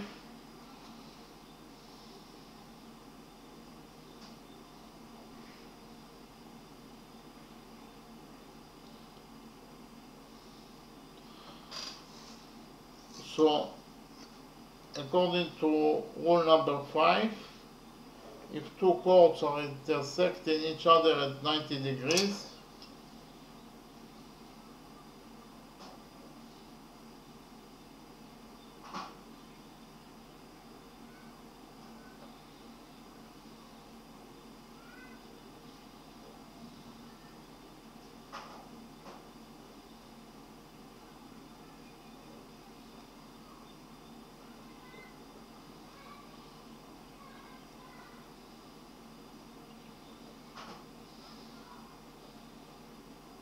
it's point O. Point O is the point of intersection between chord AB and chord CD.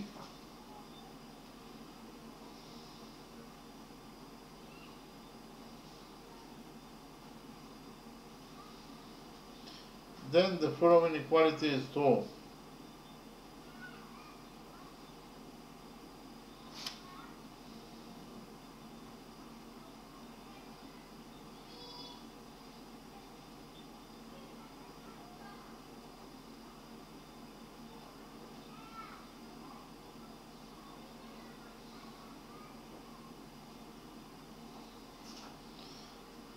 that 4 times the radius of the circle squared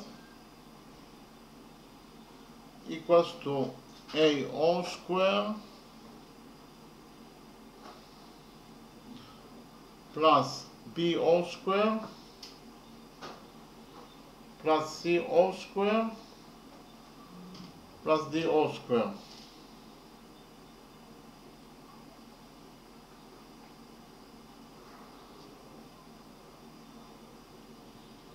So I read rule number 5 again.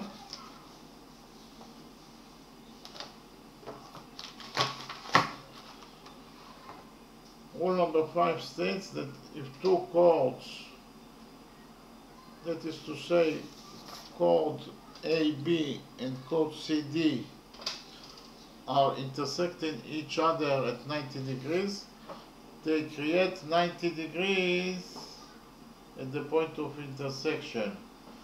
And the point of intersection is point O, then the following equality is true, that 4 times the radius of this circle squared equals to a all square plus b all square plus c all square plus d all square. Okay, so actually we can implement rule number 5 in our circle.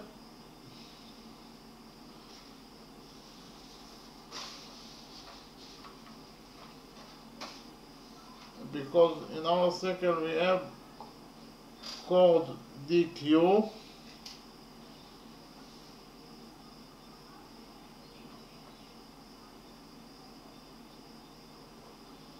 intersects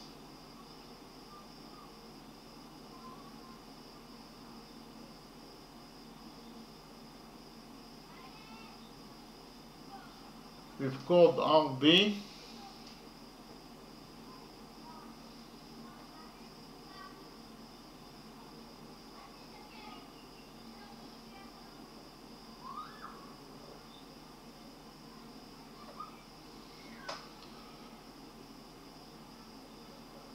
at 90 degrees.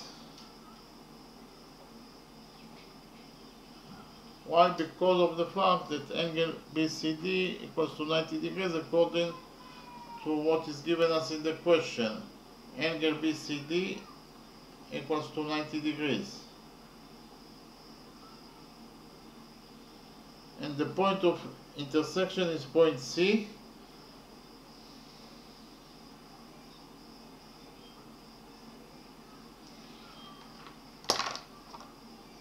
So, according to rule number 5, therefore, according to rule number 5, according to rule number 5,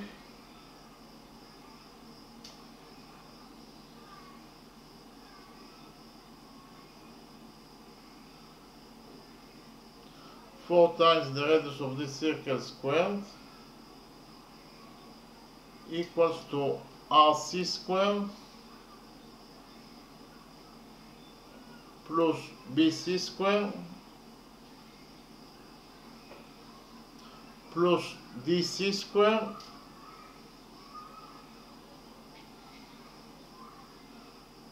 plus CQ squared.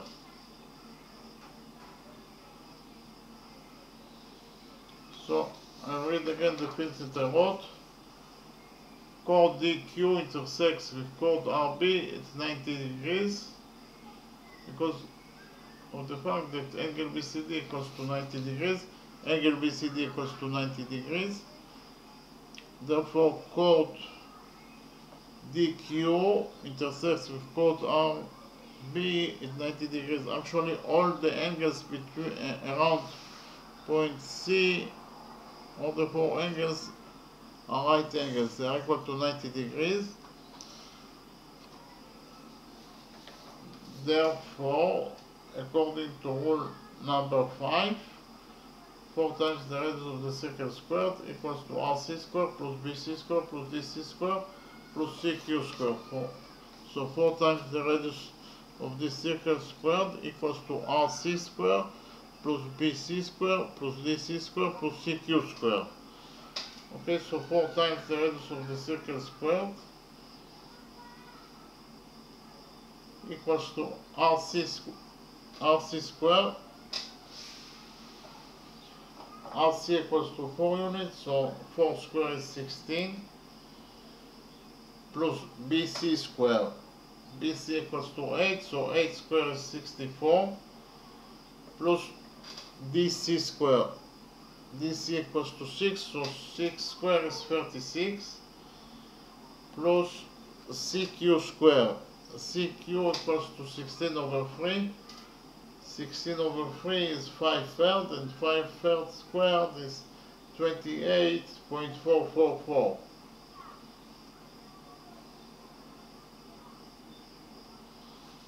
So in total we got that 4 times the radius of the circle squared equals to 16 plus 36 plus 64 plus 36 plus 28.444. 64 plus 36 is 100, 100 plus 16 is 116, 116 plus 28.444 is 144.444. So I write it down.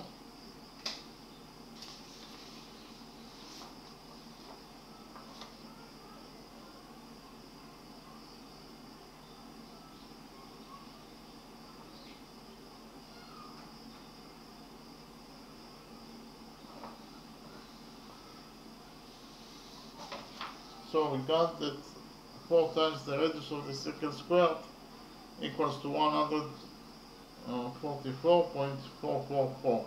We will divide this equality by 4 in order to get the value of R squared.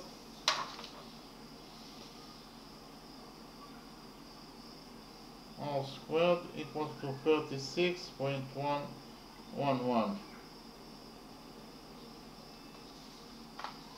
So we got that R squared equals to 36.111. But we know that the area of any circle, equals to pi times the radius of the circle squared. Okay, the area of any circle equals to pi times the radius of the circle squared.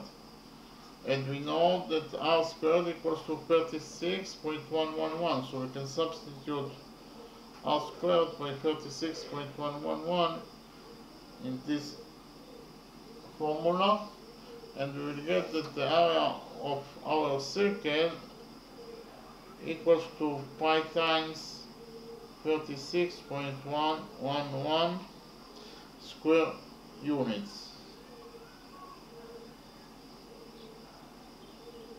Okay.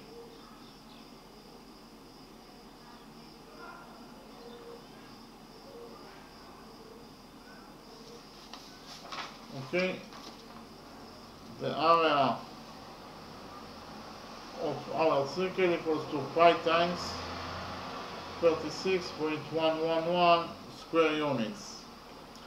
Okay, or in terms of numbers, the area of the circle, of our circle, equals to 113.45 square units.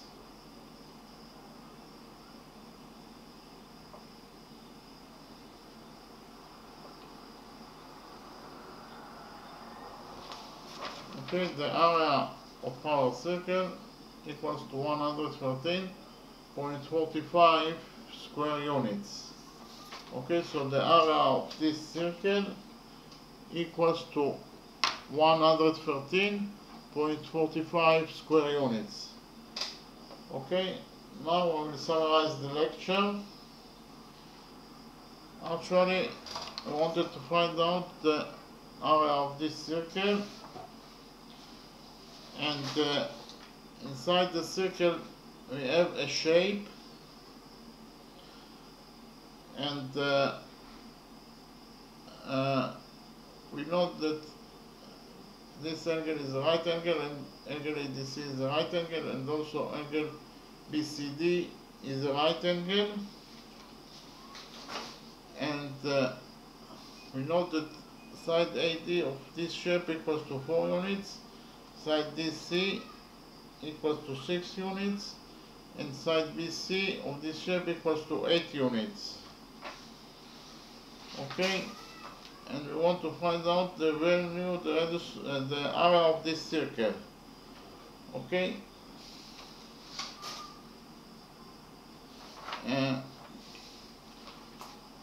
first of all, we have to define the term of one-sided angles in order to find out the area of this circle. We must define the term of one-sided angles. What are one-sided angles? Okay, actually one-sided angles are angles that are located on the same sides of line C. If we have lines A and B and line C that intersects those two lines A and B, actually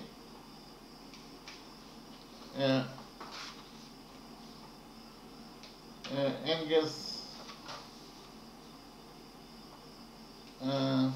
alpha and beta are located at the same sides of line C, and therefore they are defined as one-sided angles. Okay.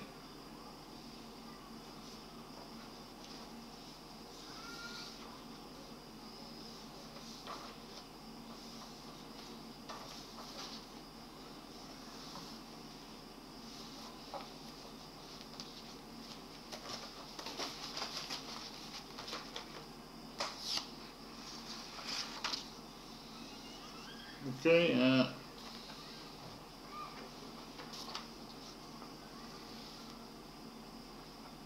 actually, if we have two lines, line A and line B, and line C that intersects those two lines, actually angles alpha and beta are defined as interior one-sided angles. They are interior angles because they are located at the same sides of line C. They are both located on the right side of line C. For that reason they are defined as one-sided angles. And they are interior angles because they are inside the structure of lines of A, C and B, inside this structure of lines A, C and B. For that reason they are defined as interior angles. So those angles are defined as interior one-sided angles. And we have the second type of one-sided angles, that is to say one-sided exterior angles. And again they are one-sided angles because both of those angles, alpha and beta, are located in the right side of line C. Alpha and beta are located in the right side of the red line, line C. For that reason they are defined one-sided angles, and they are outside of the structure of lines A, C and B. For that reason they are defined as exterior angles. And actually we have rule number 1 for one-sided angles that states that if the sum of the two one-sided angles equals to 180 degrees, and they can be interior angles or exterior angles, it applies to both of the two types of angles. So if the sum of those two angles, alpha and beta, equals to 180 degrees,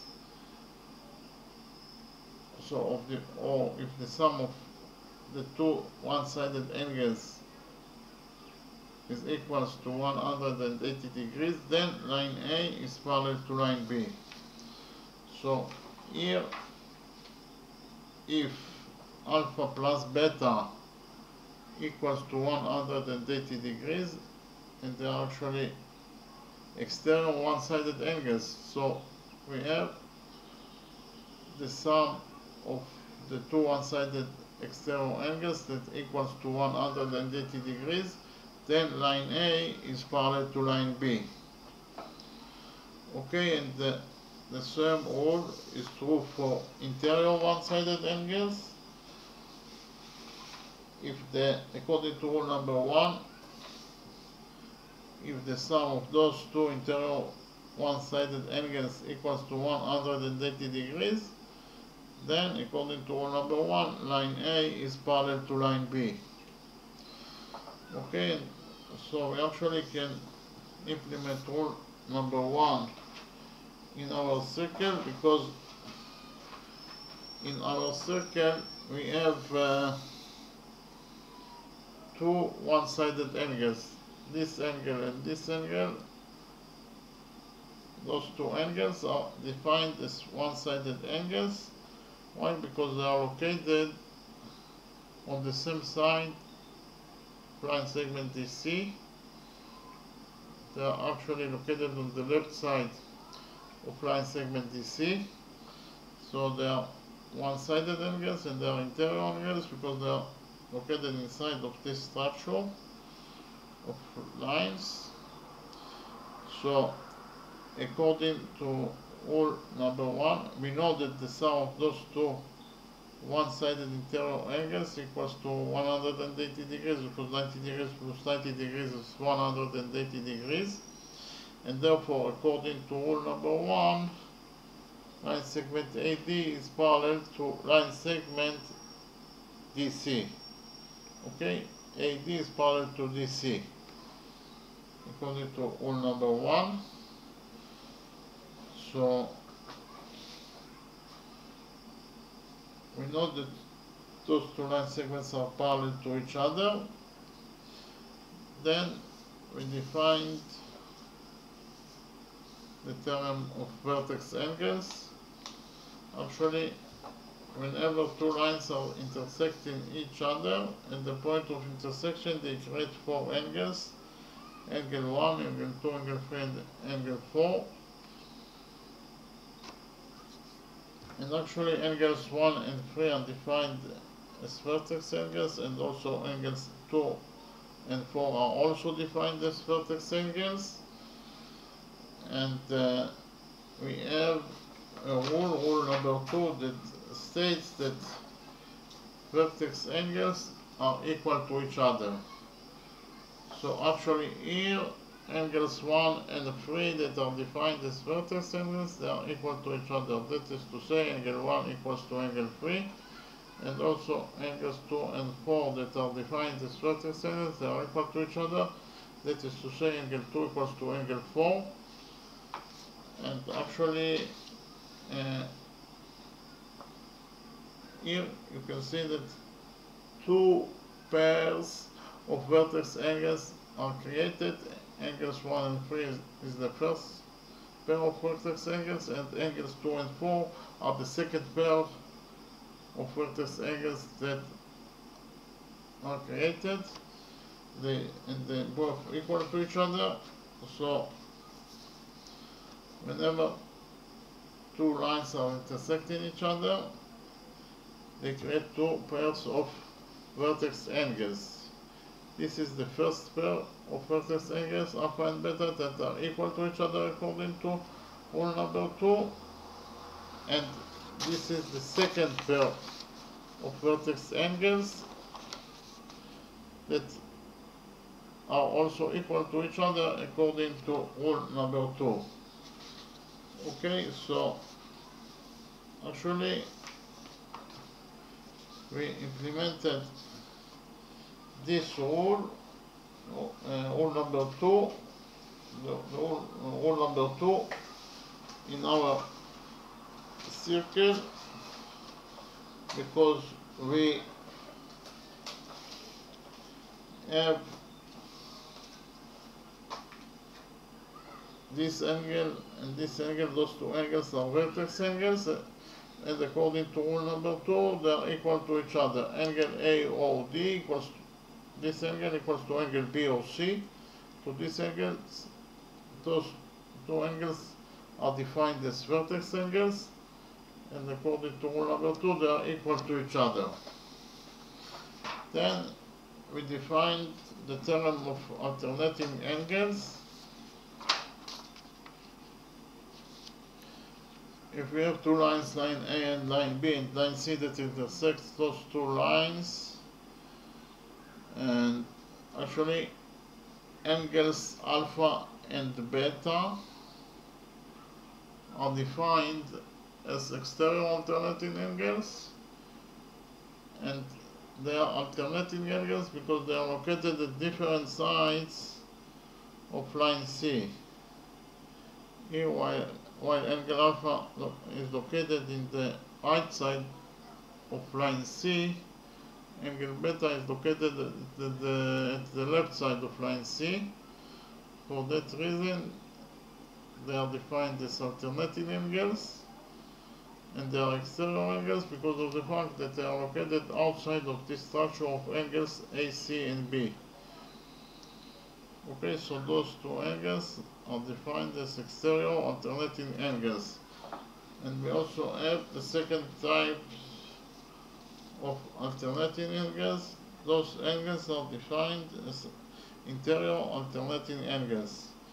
And again, they are alternating angles because they are located at different sides of line C, while angle alpha is located on the right side of line C, angle beta is located on the left side of line C. For that reason, they are defined as alternating angles, and they are interior angles because they are located inside the structure of lines A, C, and B. Okay, they are located inside this structure of lines A, C, and B. For that reason, they are defined as interior angles. So those two angles are defined as interior alternating angles. And we have rule number 4 that states that alternating angles, and it doesn't matter if they are interior angles or exterior angles, alternating angles between parallel lines are equal to each other. So actually we have those two alternating angles, and if we know that line A is parallel to line B, then those two alternating angles are equal to each other. That is to say, angle alpha equals to angle beta. Okay? And it also applies to, the rule number 3 also applies to exterior alternating angles. If we know that line A is parallel to line B, then those two exterior alternating angles are equal to each other. Alpha equals to beta. Okay? So we actually can implement also rule number 3 in our circle, because here we have those two angles are alternating angles because they are located at different sides of line segment AC,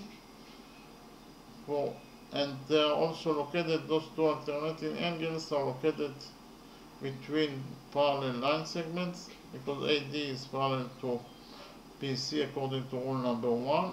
So those two alternating angles are located between parallel line segments. Therefore, according to rule number 3, they are equal to each other.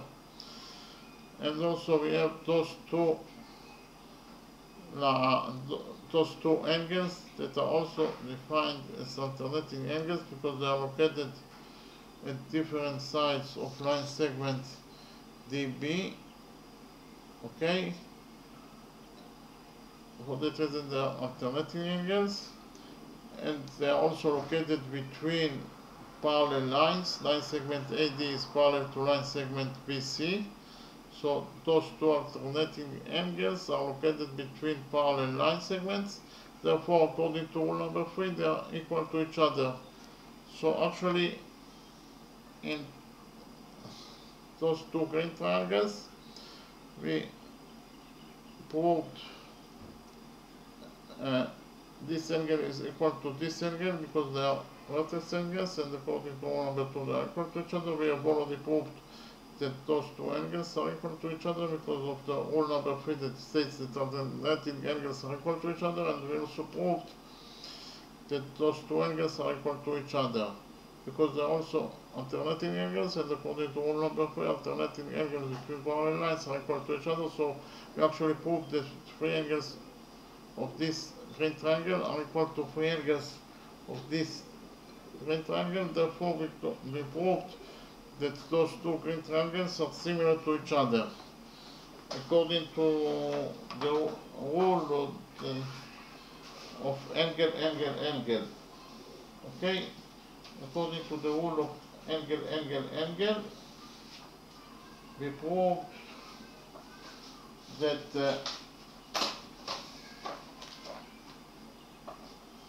those two green triangles are similar to each other because we proved that three angles of these green triangles are equal to three angles of these green triangles. So those two green triangles are similar triangles, and whenever we have two similar triangles, the following equality is true for their sides. If those two triangles are similar to each other, then AB over DE equals to AC over DF equals to BC over EF. Okay, so in our circle we have the two green triangles, and the following equality is true for their sides. OB over OD equals to OC over OA equals to BC over AD. According to the rule of the similar triangles that have spatial relationship between their sides. Okay, OB over OD equals to OC over OA equals to BC over AD, but we know that BC equals to 8 units and AD equals to 4 units. So BC equals to 8 units and AD equals to 4 units, so 8 over 4 is 2, and we have two equalities from this big equality. We can say that OB over OD equals to 2. Okay, if OB over OD equals to 2, then OB equals to 2 times OD. OB equals 2 times OD. So if OD equals to A, then OB equals 2 times OD. OD equals 2 times A. Okay, and we have the second equality that OC over OA equals to 2. If OC over OA equals to 2, then OC equals 2 times OA. OC equals 2 times OA. So if OA equals to B, then OC equals 2 times B, because OC equals 2 times OA. So OC equals 2 times B. Okay, and in order to find out the values of A and B, we implemented the Pythagorean theorem. Actually, on this right triangle, angle ADC equals to 90 degrees. Therefore, triangle ADC is a right triangle, and we can implement the Pythagorean theorem that states that the square of the hypotenuse equals to the sum of the squares of the perpendiculars. That is to say, the square of the hypotenuse is AC square equals to AD square plus DC square. Okay? AC square in the right triangle ADC, AC square equals to AD square plus DC square. We know that AC equals to 3B. Okay? And we know the value of AD and DC, so the only missing variable is B. we put all the data inside this equation, and we found out that b equals to 2 over 3 times root 13 by 2 times b equals to 4 over 3 times root 13. And also we know that angle BCD is a right angle. For that reason, triangle BCD is a right triangle. And then we can implement again the Pythagorean theorem that states that the square of the hypotenuse, that is to say dB square, equals to the sum of the squares of the perpendiculars, equals to CD square plus DC square. Okay? In the right triangle BCD, dB square equals to BC square plus DC square. Okay?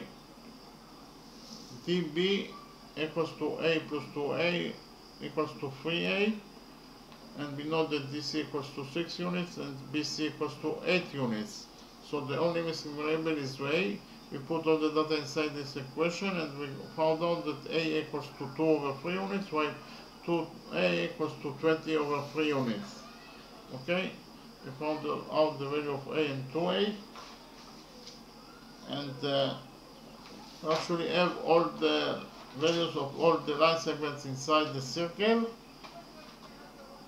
And in the next step, we extended line segment AC until it touches the circle at point P.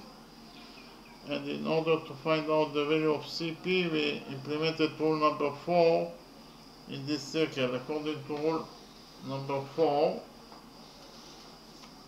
if two chords, that is to say chord AB and chord AD, are intersecting each other at point O,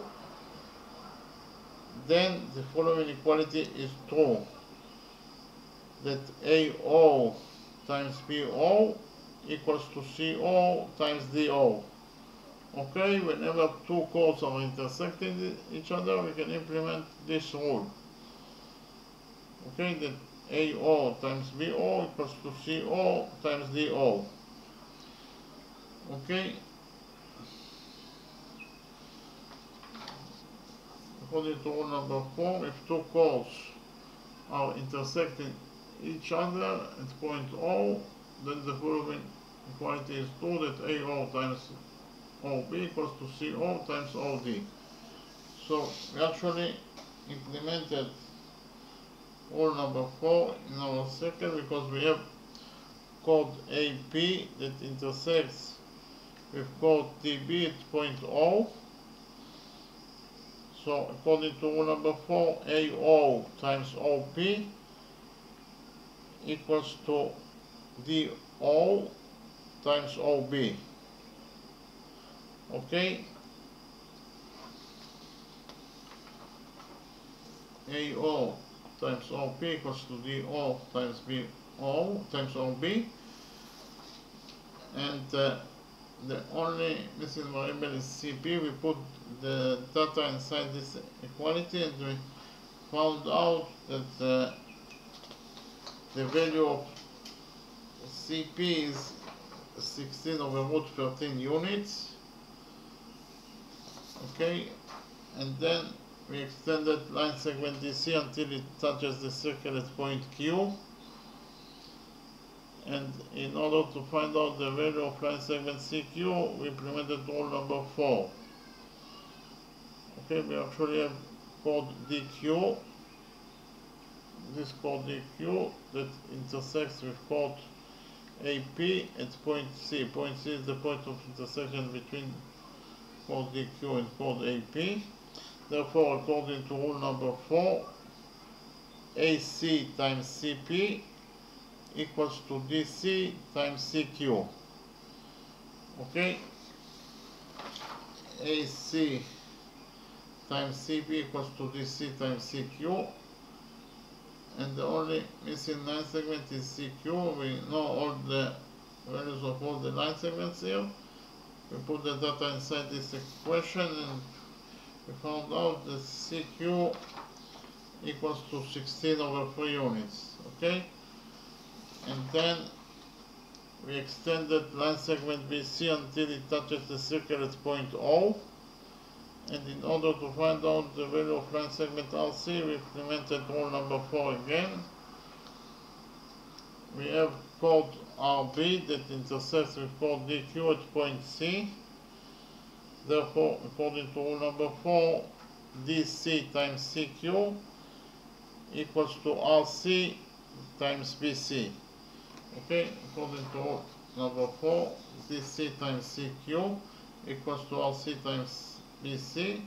The only missing variable is RC. We know the values of all the line segments here. So we put the data inside this equality and we found out that the value of RC is 4 units. RC equals to 4 units. So we know all the values of all the line segments inside this circle, and the only missing thing is the radius of this circle. And in order to find out the value of the radius of this circle, we implemented rule number 5. According to rule number 5, if two chords are intersecting each other at 90 degrees, we have chord AB that intersects with chord CD at 90 degrees, they create 90 degrees at the point of intersection, that is to say at point O. If this is the reality, then the following equality is true, that 4 times the radius of this circle squared equals to AO squared plus BO squared plus CO squared plus DO squared. Okay? So, rule number 5 states that if two chords are intersecting each other at 90 degrees, chord AB intersects with chord CD at 90 degrees at point O, the point of intersection is point O, then 4 times the radius of this circle squared equals to AO squared plus BO squared plus CO squared plus DO squared. Okay? So, we can implement rule number 5 in our circle, because in our circle we have chord DQ. Chord DQ intersects with chord RB at point C. Point C is the point of intersection, and actually angle BCD is a right angle, it equals to 90 degrees, so chord RB creates with chord DQ 90 degrees. So according to, we can implement rule number 5. So according to rule number 5, 4 times the radius of this circle squared equals to RC squared plus BC squared plus DC squared plus CQ squared. Okay? 4 times the radius of the circle squared equals to RC squared plus BC squared plus DC squared plus CQ squared. So we know all the values of all the line segments here. We put the data inside this equality and we found out that the radius squared, the radius of this circle squared equals to 36.111. But we know that the area, the formula for the area of any circle is pi times the radius of the circle squared. So we can substitute the value of r squared by 36.111. So we got that the area of our circle is pi times 36.111 square units. So the area of our circle is 113.45 square units. Okay, so the area of this circle is 113.45 square units. Okay, thank you very much.